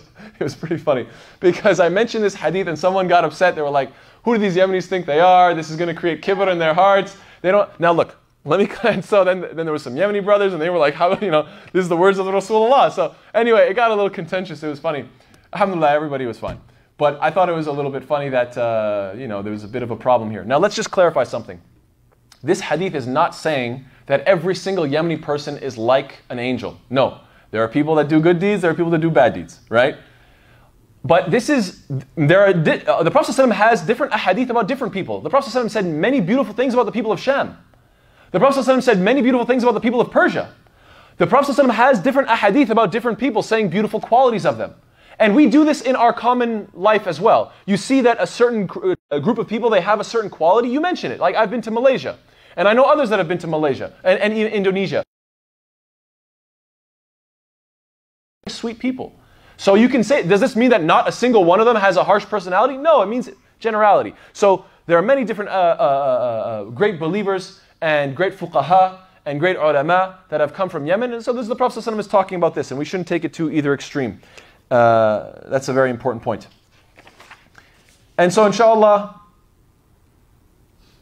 last point inshallah. I don't want to take up too much time.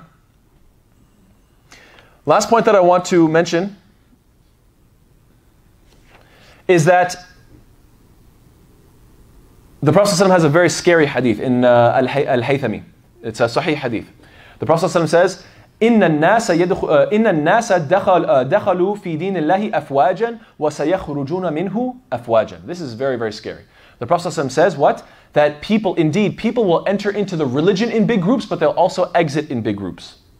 What is this a prediction of? After the death of the Prophet ﷺ, there was the apostasy. Many people, they said, oh, well, if the Prophet's dead, then I don't want to be Muslim anymore, right? So they left Islam.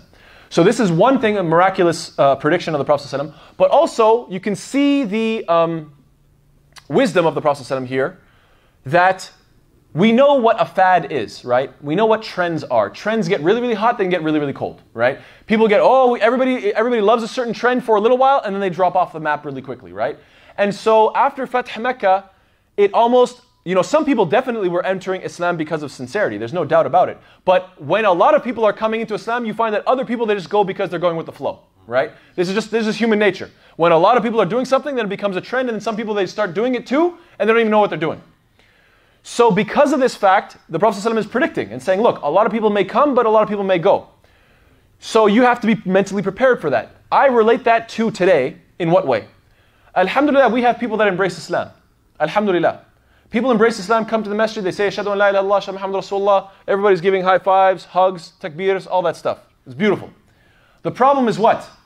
When we just say, oh, lots of people are entering Islam, and then we just forget about them. What happens after that? A lot of people enter, and a lot of people feel like, look, I left my friends, I left my family, I left my old life, I came to this new life, and nobody's here for me. So eventually their iman and their faith and their Islam stagnates.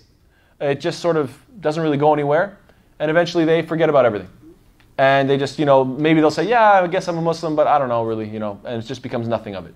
And I've seen statistics, it was a while, I don't remember the exact survey, but I do remember a while ago I saw some statistics talking about Muslims like to brag about how they have so many people entering Islam, they don't see how many people are leaving of those exact same converts. This is apparently statistically provable that people have done surveys to see how many people who embrace Islam because they learned about it, they got to know the community, they really loved the Muslims, and they got really excited, they embraced Islam, but then there was no follow-up, and so their faith stagnated, and then eventually it just became nothing.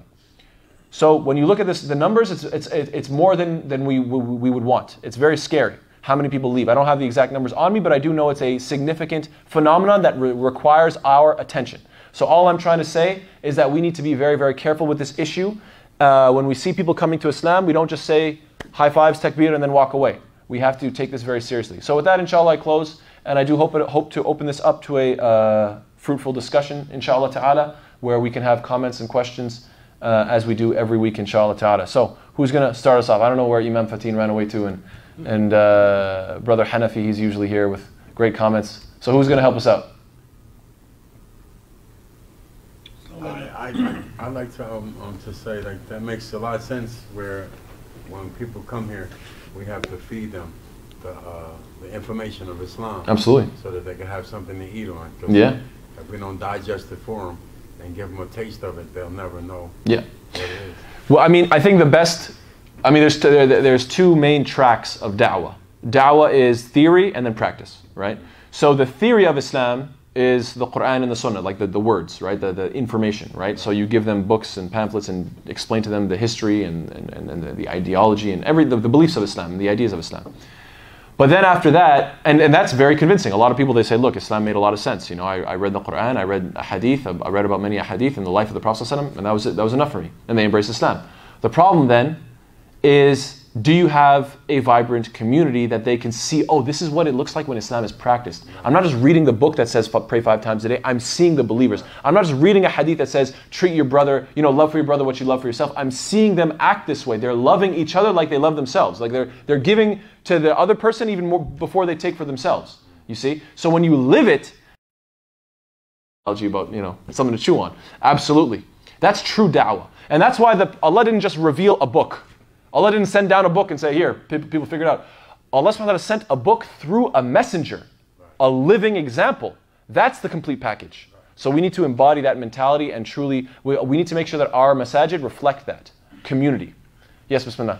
Yeah, go ahead, bismillah. I remember when a brother was teaching me, he said if you think you're going to be Muslim and not have no trials and tribulation, then for sure you're in the wrong religion. 100%. That's Jazakallah khair. I absolutely agree that this is something that you know, anything truly good that comes to you in life doesn't come for free, right? The best things in life are the things that you work for, the things that you struggle for, and you know, there's no reason to think that if life is a test, that you're going to be able to say, you know, I embrace the truth, and then that's it. You just, like, that's one of the things that I've always found kind of somewhat funny about Christianity, is that it's just this idea of you've accepted Jesus, and then now you're just waiting to go to heaven, and you literally have to do nothing. It's just like you're in the waiting room. You're just like, whatever. What do we do now? Oh, nothing. You're going to heaven, so just chill out. So, and in fact, I ask Christians this question. I say, you know, for me, because I go through struggles, some days I'm feeling so grateful to Allah. So other days I'm relying upon Allah. Some days I'm being very patient. And it's a true relationship. And if you think about any relationship, let's say a marriage, right? What makes a true marriage bond strong is not just going through good times all the time. If you and your wife just went on vacation after vacation, you guys wouldn't really have a true bond. A true bond is formed when sometimes you're happy, but sometimes there's fights, and sometimes there's struggle, and sometimes there's riches, and sometimes there's poverty. And because you guys have gone through that roller coaster together, you have a true bond. At the end of it, you can say, this is my wife, this is my husband, and you guys have a real bond, right? So in that same way, when the believer knows that I'm going to accept Islam and I'm going to go through struggles, that's what makes their faith real. But if you just say, oh, I accepted Jesus and now I'm just waiting to go to heaven, and there's no, you know, there's nothing I have to do, and there's nothing, I'm just chilling, I'm just waiting. And then, so what real bond do you even connect? How do you even develop a relationship with God? That's my question. And I haven't heard yet a Christian answer me this question in any way, actually. I've never heard them really explain to me anything about that. So I think that's a heavy angle that you can come to them with, inshallah ta'ala. There was something else I want to say to that point, but I'm forgetting. Bismillah. Alhamdulillah, you was earlier said the farewell. I'm just trying to get that bashir, the amara, and the... Oh yeah. Yeah, so the bishara means good news. The bishara of this surah is the good news of a victory. The ishara means an indication. The ishara, the indication of the surah, is that now this is the end of your mission, therefore you are going to be returned to your Lord. It doesn't say that explicitly, it's just indicated. It's subtly, you can read it, reading between the lines, if you will. And the amr Amr means a command. The command is, we're going to get to it next week inshallah. فَسَبِّحْ بِحَمْدِ رَبِّكَ وَاسْتَغْفِرْهُ إِنَّهُ كَانَ تَوَّابًا. The last ayah. We only did 2 ayat today. Next week we're going to do the last final ayah, which is a heavy ayah, which is a beautiful ayah, and we're going to go into detail as to what it means and what it implies, inshallah ta'ala. Oh, that's what I wanted to say. I did want to mention one more thing. Just as something personal from me. I learned about Islam and embraced Islam, you guys want to know when? The summer of 2001. Do you know what that means? Okay, 2001. What happened right after the summer of 2001? 9/11, that's right. So I personally found that to be very, very funny. It's not that funny. That wasn't funny. What was funny was the fact that I learned about this deen and I said, made dua and I said, Ya Allah, I'm going to be serious about this deen. And I knew that Allah subhanahu wa ta'ala promises us that if you're serious, I'm going to test you. So I embraced this thing, and then within a month or whatever, a few months, on the news, Muslims are the new bad guys, and Muslims are under the microscope. And I'm like, this is the promise, It was like, are you serious? You seriously want to embrace this? You seriously want to, prove that you believe in this and that you're willing to be tested by it? You're not just going to get by, like, let's say if you embrace Buddhism and like nobody knows about it, nobody cares, nobody asks any questions. You're just kind of, slipping through the cracks of society and nobody even pays attention. No. You're a Muslim and now the spotlight's going to be on you. Can you handle it? Are you still going to walk the walk? So that's how I felt about my own personal history with this, embracing of Islam. Alhamdulillah ala ni'mat al-Islam. Yeah, tafadhal. Well, mine was in 71, but it was worse than that before 2011. Yeah. It's always been something. Yeah, it's always something. Absolutely. Yeah. At that time, yeah, there's always something, right? There's always.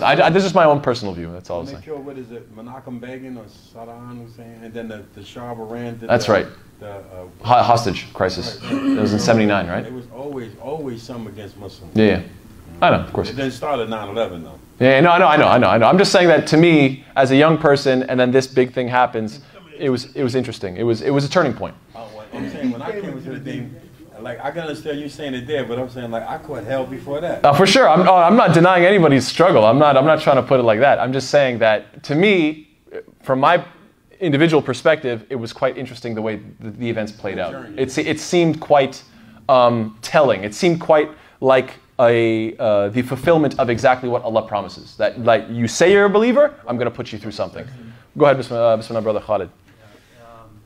Inshallah, about just like a comment I would say about Abu Bakr when this surah was revealed.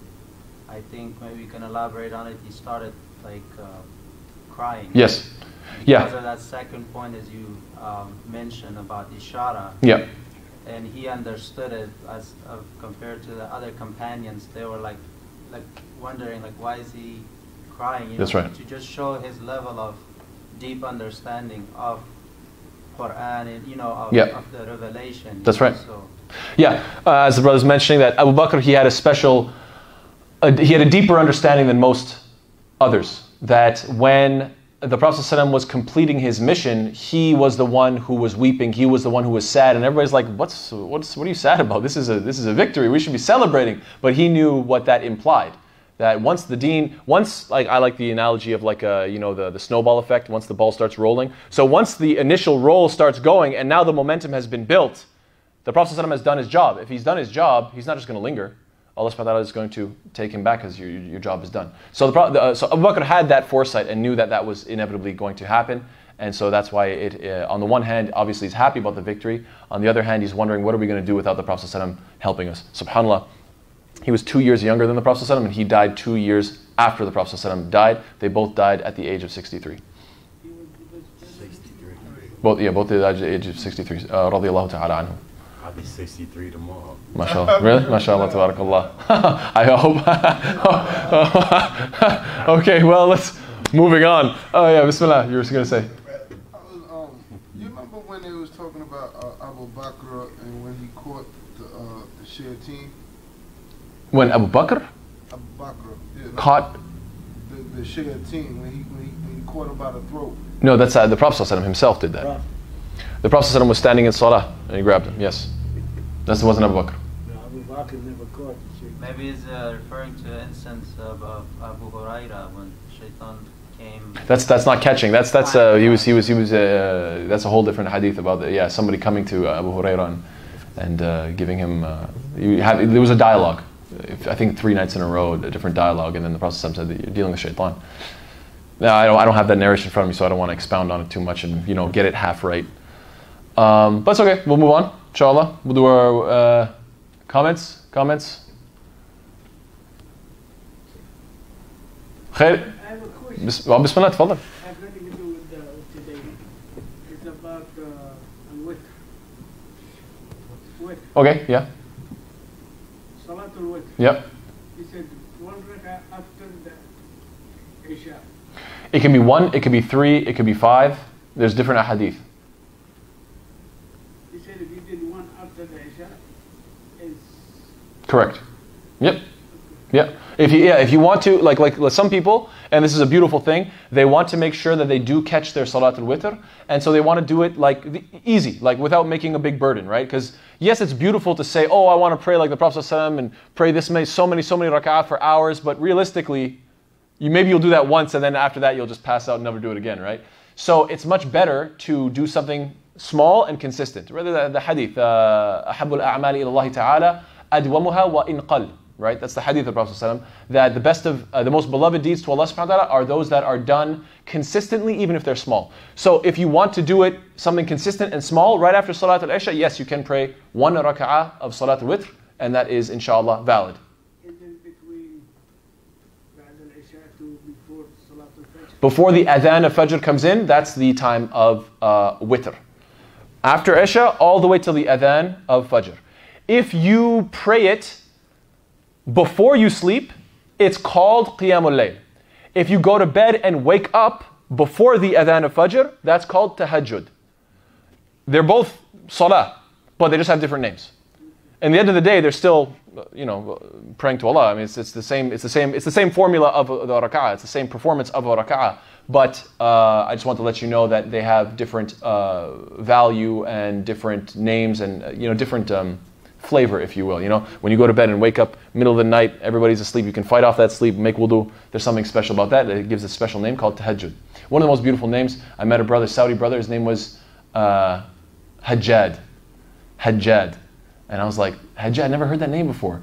And then I found out that Hajjad means the person who regularly prays Tahajjud. And I was like, wow, that's a nice name. I never heard that. Hajjad, yeah. It's a nice name, right? I thought it was a beautiful name. I was like, well, what a beautiful thing to live up to regularly pray Tahajjud. I thought that's beautiful. That's the only time I met someone. Yes, wa alaikum. Tahajjud could be what, 2, 4, 6, 8? So Tahajjud, you can pray, the typical, the sort of standard way to do it is to do 2 at a time and then finish with the odd. Now, whether you pray that odd with 3 or 1, that's up to you. But basically, you can do 2 and then 2 and then 2 and then 2 and then go as much as you want until you finish with the odd. And a lot of people will just do the 1, just to make it simple. And other people will say, no, we'll do the 3. There's different narrations. The Prophet ﷺ did it in different ways. Different scholars, this madhab might do it this way, this madhab might do it that way. At the end of the day, I'm not trying to push anybody towards one particular perspective. From what I understand, there's a little bit of room in these matters. So my suggestion is, you wake up in the night, you pray. How much strength do you have? You have strength to pray 2, 4, 6, 8. You do as much as you can, and then you finish off with either 1 or 3 to finish up the witr, and then you're good. Make sense? Khair, inshallah. As long as it's odd or even. It's good to end with the odd. It's not a fard, it's not an obligation, but it is highly recommended to pray Salat al-Witr. It's like after all of the obligatory prayers, the 5 daily prayers, if you're asking yourself, okay, I've been praying the 5 daily prayers for many years of my life, I've been consistent. What is the next most important thing? Like, what is the next thing that I can do that is at the top of the list? The next thing would be witr. That after Salat al-Isha, I at least pray 1 rak'ah, if not 3, if not, as we said, 2, as much as you want. You can open it back up. You do witr and then open it back up later. This becomes a fiqh issue that I don't really want to get into because there's different views on it and it starts to get technical and. Okay, let's put it this way. Just for simplicity's sake, try to finish with the odd. Try to finish. Witr means odd. Okay, that's what the linguistically it means. Try to finish with the odd.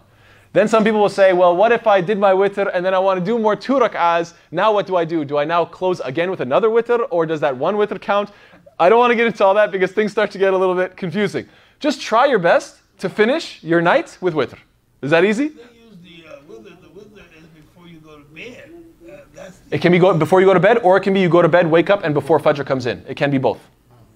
Like I said, if it's before you go to bed, it's called Qiyamul Layl. That's the Qiyam means standing, Layl means night. Qiyamul Layl means standing in the night.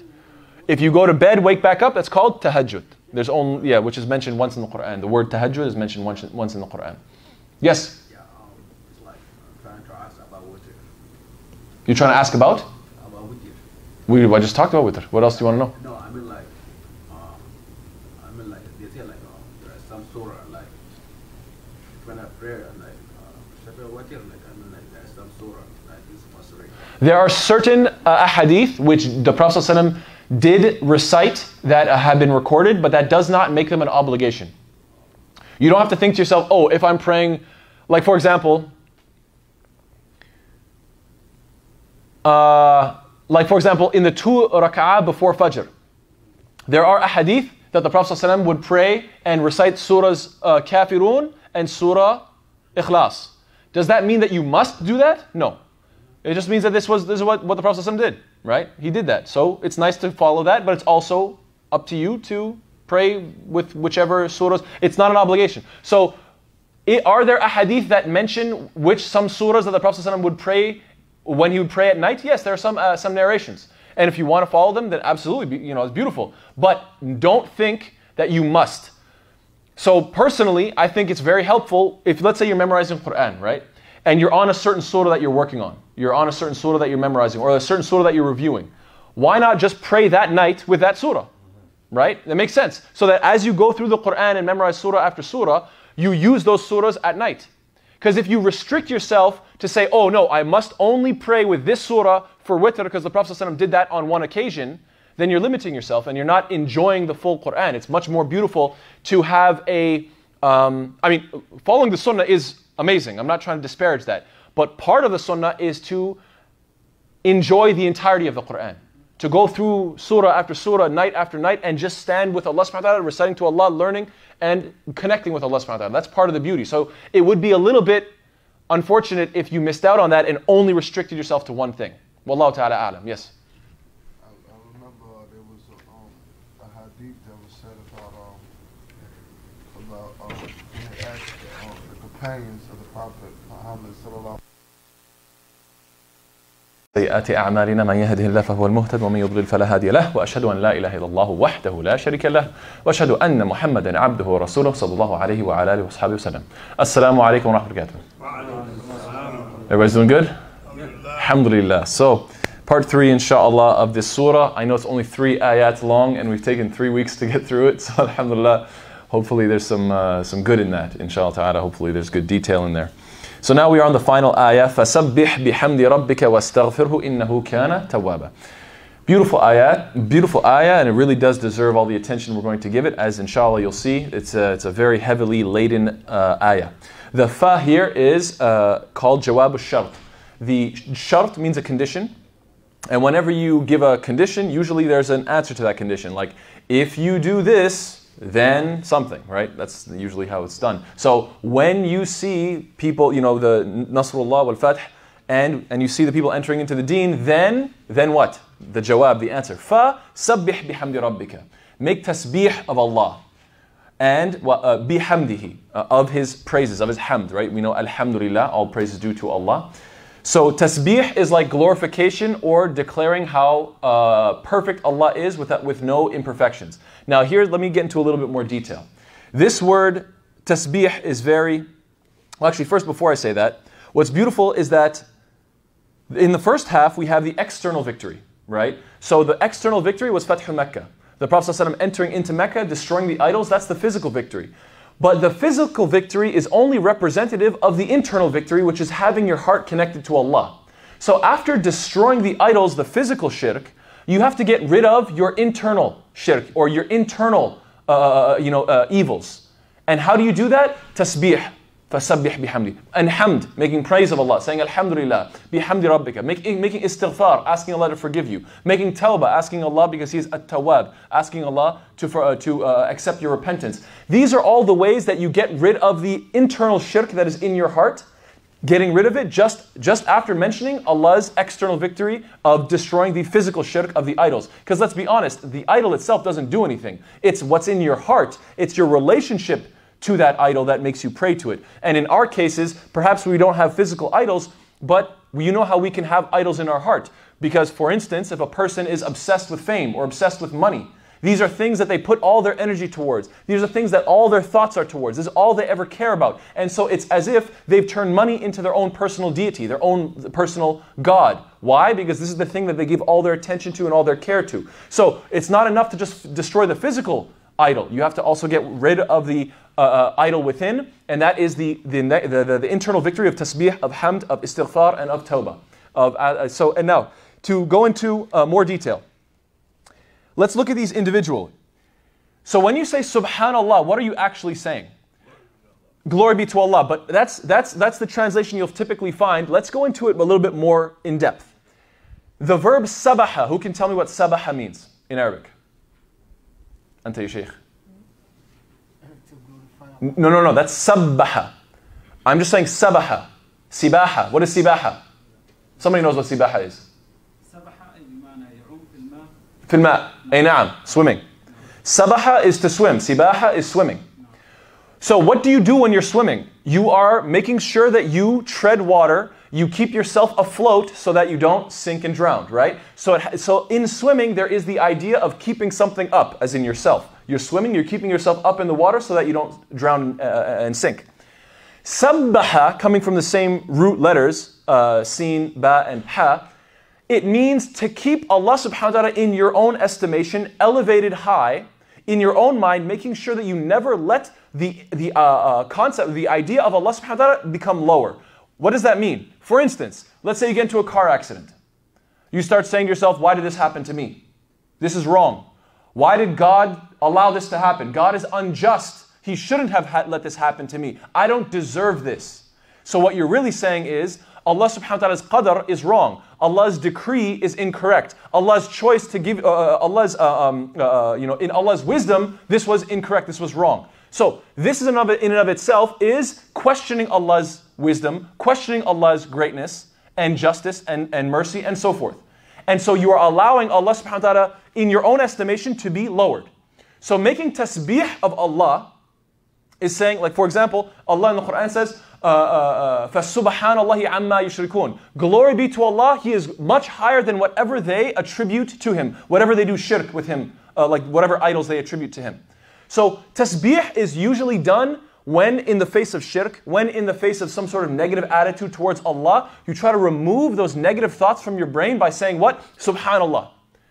That's what Subhanallah is. And another simple way to put it is the deletion of every negative thought towards Allah.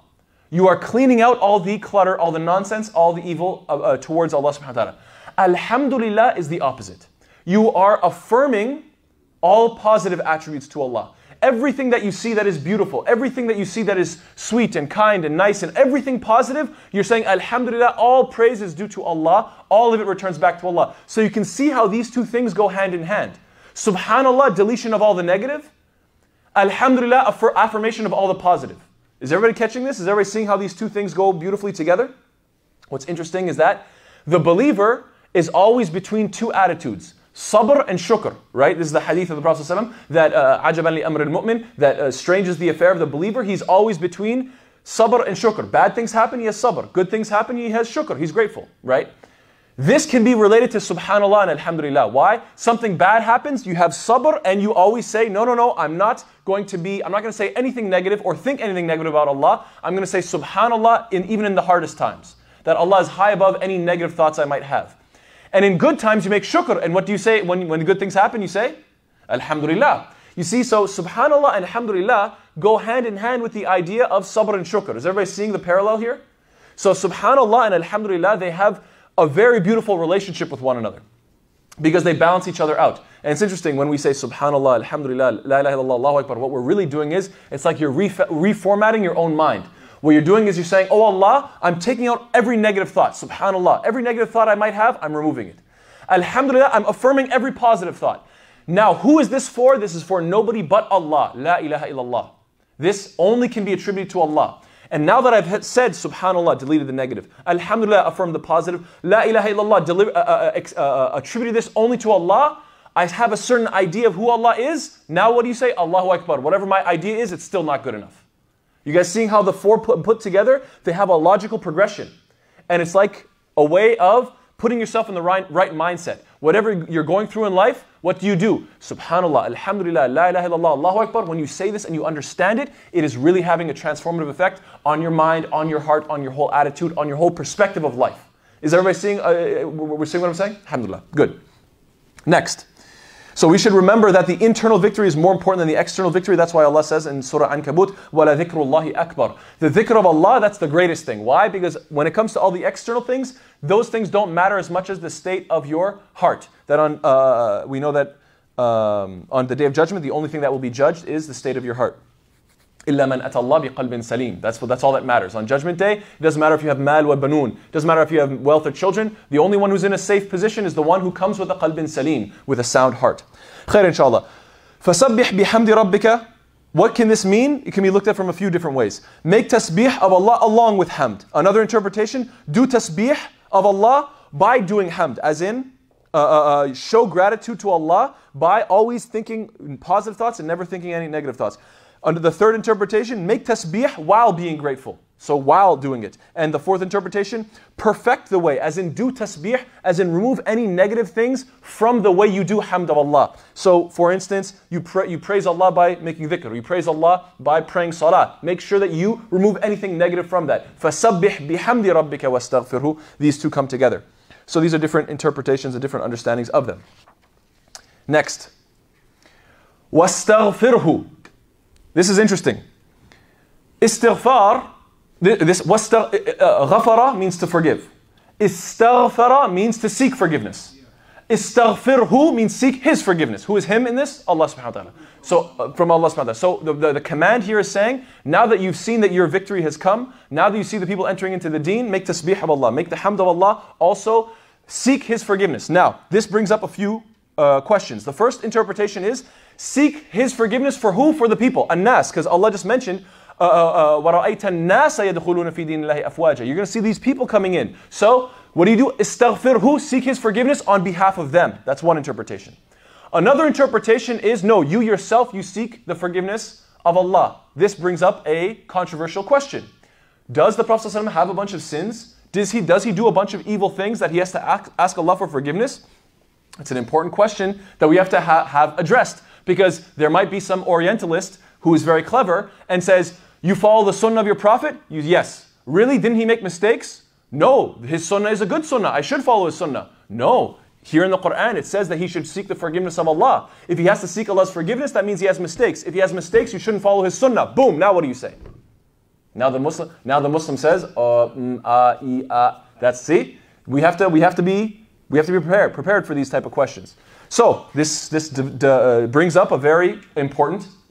Also in Ramadan, we say, Allahumma innaka afuwwun kareemun tuhibbul afwa fa'fu. Yes, absolutely. Can we leave questions and answers for the end, inshallah ta'ala? So, inshallah ta'ala, I'm going to get through everything. Remember the questions or comments at the end, inshallah. No problem. Barakallahu feek. Jazakumullahu khairan. Next. So, the first thing that we can mention in response to this doubt of was the Prophet ﷺ a sinful person? The first answer we have is, sin or no sin, Allah loves istighfar. Because it's a sign of your humility. That's one thing that we should remember. Number two is that we cannot compare our sins to the extremely minor infractions that the Prophet ﷺ may have done. For instance, the Prophet ﷺ, as Allah mentions in Surah 80, verse number 1, Surah 80 is Surah Abasa. What does Allah say? Abasa wa tawalla an ja'ahu al-a'ma. Allah says that he frowned and he turned away. So what is this referring to? The Prophet ﷺ is giving da'wah to a very prominent member of Quraysh, and he wants to bring him to Islam, because if he embraces Islam, then inshallah that will have a positive effect on lots of people. And then Abdullah ibn Maktum radiallahu anhu, who is a believer, comes to the Prophet ﷺ and has questions. Now he is blind, but he's not deaf. So he can hear that the Prophet ﷺ is in a conversation. And yet he still keeps asking questions. Ya Rasulullah, what about this? What about? He has questions. What does the Prophet ﷺ do?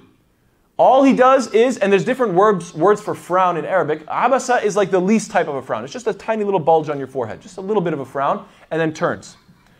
The man is blind. He can't even see what the Prophet ﷺ did. Nobody saw it. How can you even call this a sin? But Allah saw it. And Allah subhanahu wa ta'ala called him out and said, I hold you to an even higher caliber. Do you understand that when we talk about the quote-unquote sin or minor infractions of the Prophet ﷺ, they're at such a high caliber that for us to even call them sins is, to be quite honest, it's a little bit ridiculous. They're not even on that level. Because the Prophet ﷺ is held to such a high esteem, his quote-unquote infractions are not even something for us to criticize. Allah is so perfect that yes, Allah can criticize His messenger, but we are so beneath Him that for us to point upwards and say that's a mistake, we're not in a position to do so. But Allah subhanahu wa ta'ala is so high that He can call the Prophet ﷺ out and say, no, even though the man was blind, even though he could not see the frowning, even though he couldn't see the turning, I saw it. And I want you to be even more merciful than that. And I want you to be even more accommodating to the believers than that. I hold you to an even higher status. And another thing that we should remember is that there's different layers of istighfar. One layer is when you've done something that angers Allah and you ask Him to forgive you. That's what we do. We do things that are straight up wrong and we ask Allah to forgive us. There's another layer of istighfar, asking Allah's forgiveness because what? Because you've done something good, but you could have done better, right? If I give $10 in charity, and then I say, you know what, I had $100 in my wallet, I could have given. They needed it, I could have given $100. Why didn't I do that? Astaghfirullah, Allah forgive me. Now, did I do something wrong? No, I actually did something good. I gave $10, but I know I could have done better. So I say, Ya Allah, astaghfirullah, astaghfirullah. Oh Allah, forgive me, I could have done better. But I've still done a good deed. There's an even higher level of istighfar. So that's layer 1 is when you've done something wrong. Layer 2 is when you've done something good, but you could have done better. Layer 3 is when you've done the best you could possibly do. You've maxed out 100%, you're 100%. But you know Allah is so great that He deserves even better than your 100%. So you do 100%, you've given everything you've got, but you say, Ya Allah, what you deserve is better than my 100%. I'm just a human being, I'm just weak. My worship should be even better than my 100%. Oh Allah, forgive me. Astaghfirullah, astaghfirullah. So when we look at the istighfar of the Prophet ﷺ, we don't think of it in terms of number 1, where he does evils. And then Allah subhanahu wa ta'ala tells him, do istighfar. No, we look at it in number 2 and number 3. Maybe he did good, but he could have done slightly better. Or maybe he's done 100% good, but he's still asking, oh Allah, forgive me because you deserve even better. Do we all understand this? So now can we answer the Orientalist, the clever little person who comes up and says, how do you follow the sunnah? If he said he has to do istighfar, that means he does sins. That means his sunnah is no good. Now we have an answer, inshallah ta'ala. Good, good. Alhamdulillah. Moving right along. فَاسْتَغْفِرْهُ إِنَّهُ كَانَ تَوَّابًا. This is a very heavily emphasized sentence. Because Allah could have said, فَاسْتَغْفِرْهُ التَّائِبِ. Seek His forgiveness, the one who accepts repentance. At-ta'ib, that's what it means. But Allah says, innahu. Inna means, it's like an emphasizer. Indeed, truly, verily. Innahu kana. Kana means was, but in this context, it doesn't mean Allah was the one who accepts repentance, because obviously Allah still accepts repentance. What it means is, He has always been and always will be the one who tawwab, not ta'ib. Ta'ib, it means, is ism fa'il. This is ism fa'al. This is ism mubalagha. It's emphasized. So there's 4 different emphasizers. Innahu, kana is emphasis. Tawaban is in the form of fa'al, which is very heavily emphasized, and also the fact that it's not at-tawab, it's tawaban. It's tanween. I know this is too much detail, inshallah, but just so you know, just remember this. 4 different layers of emphasis. What can this be translated as? That seek Allah's forgiveness. Why? Because He is the one who so loves and appreciates the one who turns to Him in repentance. 4 different times I say so. But obviously if it said so, it would be very uneloquent, right? Instead, the Quran is put in such eloquent terms, subhanallah. إِنَّهُ كَانَ تَوَّابًا. It is very heavily emphasized. And what is also, so we already talked about the balance between sabr and shukr. Here is another balance, hope and fear. The believer's heart should always be between hope and fear, right? You should have hope in Allah's mercy. You should fear your own mistakes and your own sins. This is the state of the believer. Istaghfirhu, seek His forgiveness. This is fear. Oh, I have to seek His forgiveness. I might have done something wrong. So you should have that healthy fear, questioning yourself. Did I do bad? Could I have done better? Etc. إِنَّهُ كَانَ تَوَّابًا. He has always been the one who lovingly accepts when you make tawbah to Him, when you turn to Him in repentance. This is hope. You guys see the balance here between hope and fear? How in this sentence, sabbih bihamdi, balance between sabr and shukr. Istaghfirhu innahu kana tawwaba, the balance between hope and fear. You guys seeing this? Alhamdulillah.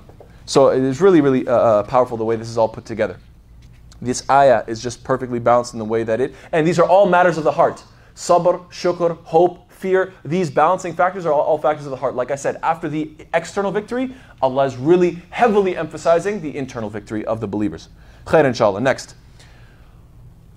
Allah says in the Quran, سَبَّحَ لِلَّهِ مَا فِي السَّمَاوَاتِ وَمَا فِي الْأَرْضِ, that whatever is in the heavens and the earth exalts and glorifies Allah subhanahu wa ta'ala. So if ever you want to be really, people say, I want to be one with nature. You really want to be one with nature? Go out on a mountain, inshallah, on a beautiful day. Go out in the desert, be amongst the mountains and the rocks and so on and so forth, and just know for a fact that everything in the heavens and the earth does tasbih of Allah subhanahu wa ta'ala. So you yourself sit there and make tasbih and be one with nature, inshallah ta'ala. You hear this very common expression, be one with nature. But what does that really mean? I'll tell you what it means. It means that Allah says everything in the heavens and the earth does tasbih. You do tasbih as well of Allah. Now you're being one with nature, inshallah ta'ala. So we actually give a little bit of substance to this idea, to this popular phrase. Also, the combination between subhanallah and alhamdulillah comes in multiple hadith. Famous hadith, everybody knows this hadith mentioned in Sahih Muslim. كلمتان خفيفتان على اللسان ثقيلتان على الميزان حبيبتان إلى الرحمن Subhanallah wa bihamdihi, Subhanallah al-Azim. So Subhanallah wa bihamdihi. So you have tasbih and hamd of Allah put together. That two kalimatan, two words.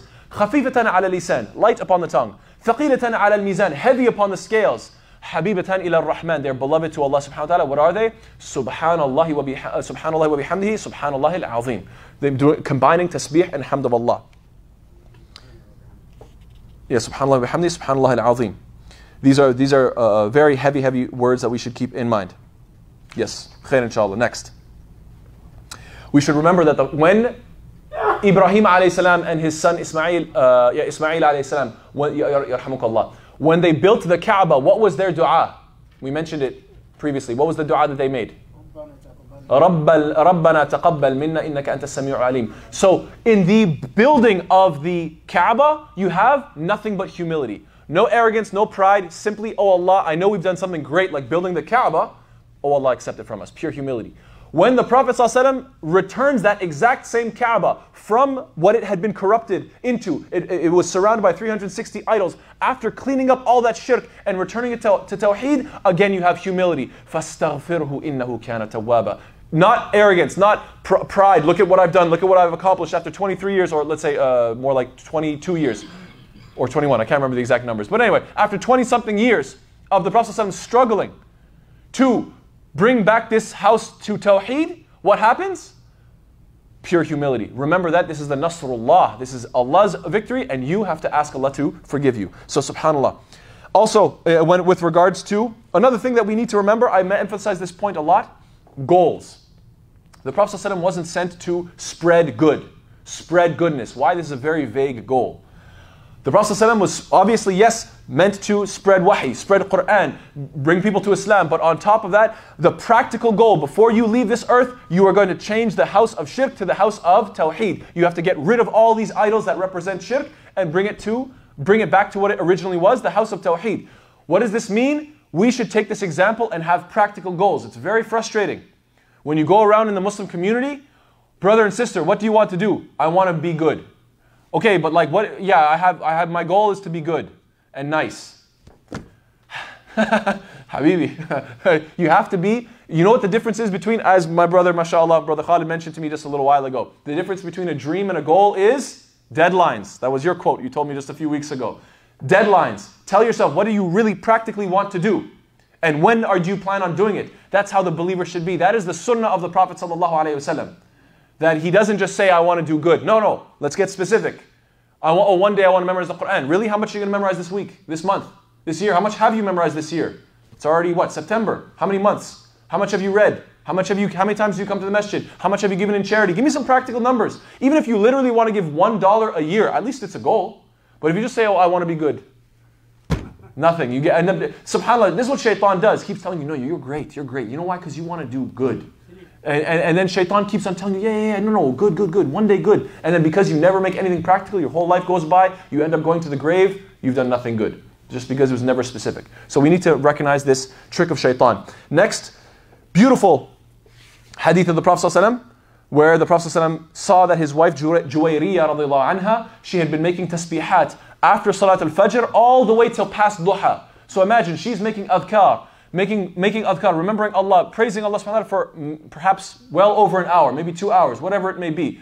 The Prophet ﷺ comes up to her and says, you know, if you had said 4 words just 3 times, you would have gotten the equivalent of all this adhkar that you have done. What are those words? Subhanallah wa bihamdihi adada, who knows this? Adada khalqihi, wa rida nafsihi, wa zinata arshihi, wa midada kalimatihi. There you go, the wheels are warming up, mashallah, tabarakallah. It takes a second. You know, the wheels have to warm up a little. Look at this dua. First of all, it combines tasbih and hamd. Subhanallah wa bihamdihi. So it's bringing these two together. I want to show you the importance of when these two things come together, removing of the negative and affirming of the positive. Subhanallah, how heavy they are. We mentioned kalimatan, that hadith. Now there's the next one. Subhanallah wa bihamdihi adada khalqihi, the number of his khalq. Every single one of his creation. Imagine how many neutrons and protons and electrons. Subhanallah, every single one, if you can number the number of his creation, you're saying Subhanallah wa bihamdihi, the number of times, adada khalqihi, wa rida nafsi, and how pleased Allah is with Himself, wa rida nafsi, wa zinata arshi, and the weight of His arsh, of His throne, wa zinata arshi, wa midada kalimati, and the amount of ink it would take to write and all of His praises and all the words that would be glorifying Allah subhanahu wa ta'ala. This is when you say this dua, you get the ajr of, inshallah ta'ala, you get the ajr of saying subhanallah and alhamdulillah that number of times, which is uncountable. Right? So this is why it's such a heavy dua. We should always remember this. When we wake up in the morning, what is after Salat al-Fajr? Subhanallah wa bihamdi adada khalqi wa rida nafsi wa zinata arshi wa midada kalimati. You say that 3 times inshallah ta'ala. Those 4, sorry? Adada khalqihi wa rida nafsihi wa zinata arshihi wa midada kalimati.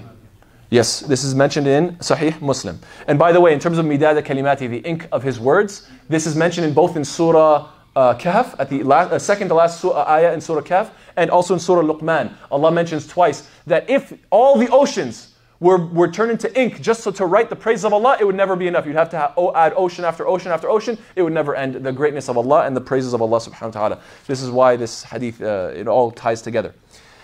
2 last points inshallah ta'ala to close with. I have a bunch of other things, but I can't go too long inshallah. We keep it tight. 2 points I want to mention that I find are very beautiful.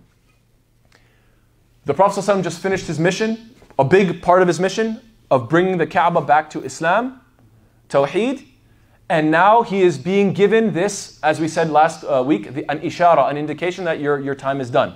Why? Because he's being told now make istighfar. Again, not because he's a sinful person, not because he's done all sorts of wrong things, but because it is the sunnah of Allah subhanahu wa ta'ala to tell you to do istighfar after you've completed. Why? Because usually that's a time when you feel pride. That's a time when shaitan comes to you with arrogance. And so Allah says, no. Don't focus on how great you are. Focus on the fact that you could have done better. Focus on your mistakes. This is true of the end of the life of the Prophet ﷺ. Number 1. The Prophet ﷺ is ending his life, and Allah is telling him, فَاسْتَغْفِرْهُ إِنَّهُ كَانَ تَوَّابًا. Seek the forgiveness of Allah. When we finish our salah, when we finish and we say, Assalamu alaikum wa rahmatullah, Assalamu alaikum wa rahmatullah, what are you supposed to say right after that? Astaghfirullah, astaghfirullah, astaghfirullah. You guys are seeing the consistency? I'll give you one more. More consistency. How many times is Ya ayyuhal ladhina amanu mentioned in the Quran? Who knows the number? Many times, right? Anybody know the exact number? 89 times. 89 times Allah says, oh you who have believed, pay attention, I'm going to tell you something important. If you're a believer, pay attention. 89 times throughout the Quran, Allah says, Ya ayyuhal ladhina amanu. What is the last one? There's going to have to be a last, right? Which is the last Ya ayyuhal ladhina amanu? I'll give you a hint. It's in Surah Tahrim, Surah 66. Anybody who's memorized Surah 66? Ya ayyuhal ladhina amanu, tubu. Aha, there you go. Ya ayyuhal ladhina amanu, tubu ila Allahi tawbatan nasuha. This is the last one. So after all the different times Allah called to the believers and said, oh you who have believed, Allah finishes by saying, oh you who have believed, make tawbah. See the consistency? You finish with what? Istighfar and tawbah. Ya ayyuhal ladhina amanu, tubu ila Allahi. Make tawbah to Allah, tawbatan nasuha. a tawbah that is nasuh. We know the hadith, ad-dinu nasiha, right? That this deen is nasiha. Nasiha means pure sincerity. Nothing but sincerity, right? So Allah is saying, tawbatan nasuha. Make a tawbah that is so sincere. By the way, this word nasuh only comes once in the Quran. In fact, the root letters nasaha only show up once in the Quran. So it's a very unique ayah. Ya ayyuhalladhina amanu tubu ila Allahi tawbatan nasuha. Allah makes this ayah unique and says, this is the final time I'm calling upon you and saying, if you're going to finish, finish with tawbah. Finish by turning back to Allah subhanahu wa ta'ala with repentance. SubhanAllah, powerful ayah. So these are three different examples of closing with istighfar. We should remember that this is a sunnah when it comes to salah, when it comes to the death, on your deathbed, when it comes to this ya ayyuhalladhina amanu. Inshallah, and I also wanted to mention one more point, inshallah ta'ala, just one more point. Very, very powerful. Actually, yeah, okay, one more point, inshallah ta'ala. That we are now, in the context of the surah, the Prophet ﷺ we just finished the ayah, وَرَأَيْتَ النَّاسَ يَدْخُلُونَ فِي دِينِ اللَّهِ أَفْوَاجًا. You're seeing all these people enter into the deen of Allah. I mean, before he was going to tribe, trying to convince them, now he's watching the full tribes come to him and embrace Islam. This is a complete and incredible victory. The problem, however, is what? All these new people came into Islam. The Prophet ﷺ spent with some of these Sahaba, he spent 20 years.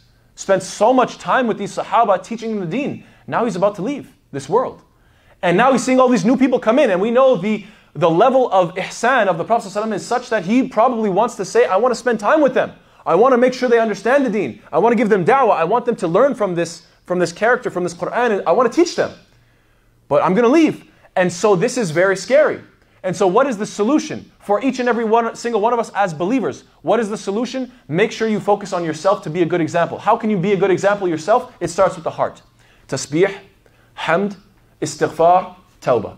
So we need to remember this, that we, especially in this masjid, not in other masjid, I'm going to be honest with you guys. In this masjid, mashallah, tabarakallah, you guys have a very blessed situation going on here. Lots of people embracing Islam. Lots of people coming to this masjid. Almost every week I come here, I see a new brother who's embraced Islam. Alhamdulillah, what a ni'mah for this community. But that's also a heavy responsibility, right? With great power comes great responsibility, as we learned from Spider-Man. So with great power comes great responsibility, right? So the issue here is what? That there is a big responsibility. So we have to ask ourselves, are we being a good example? And Allah is giving us the formula. Be people of tasbih. Be people of hamd.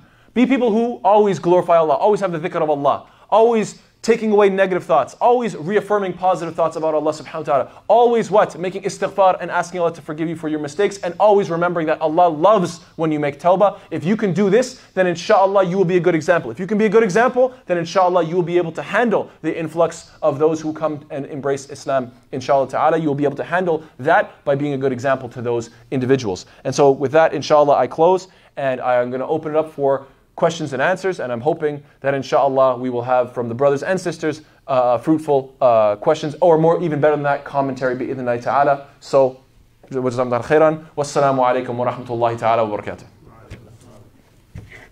Bismillah.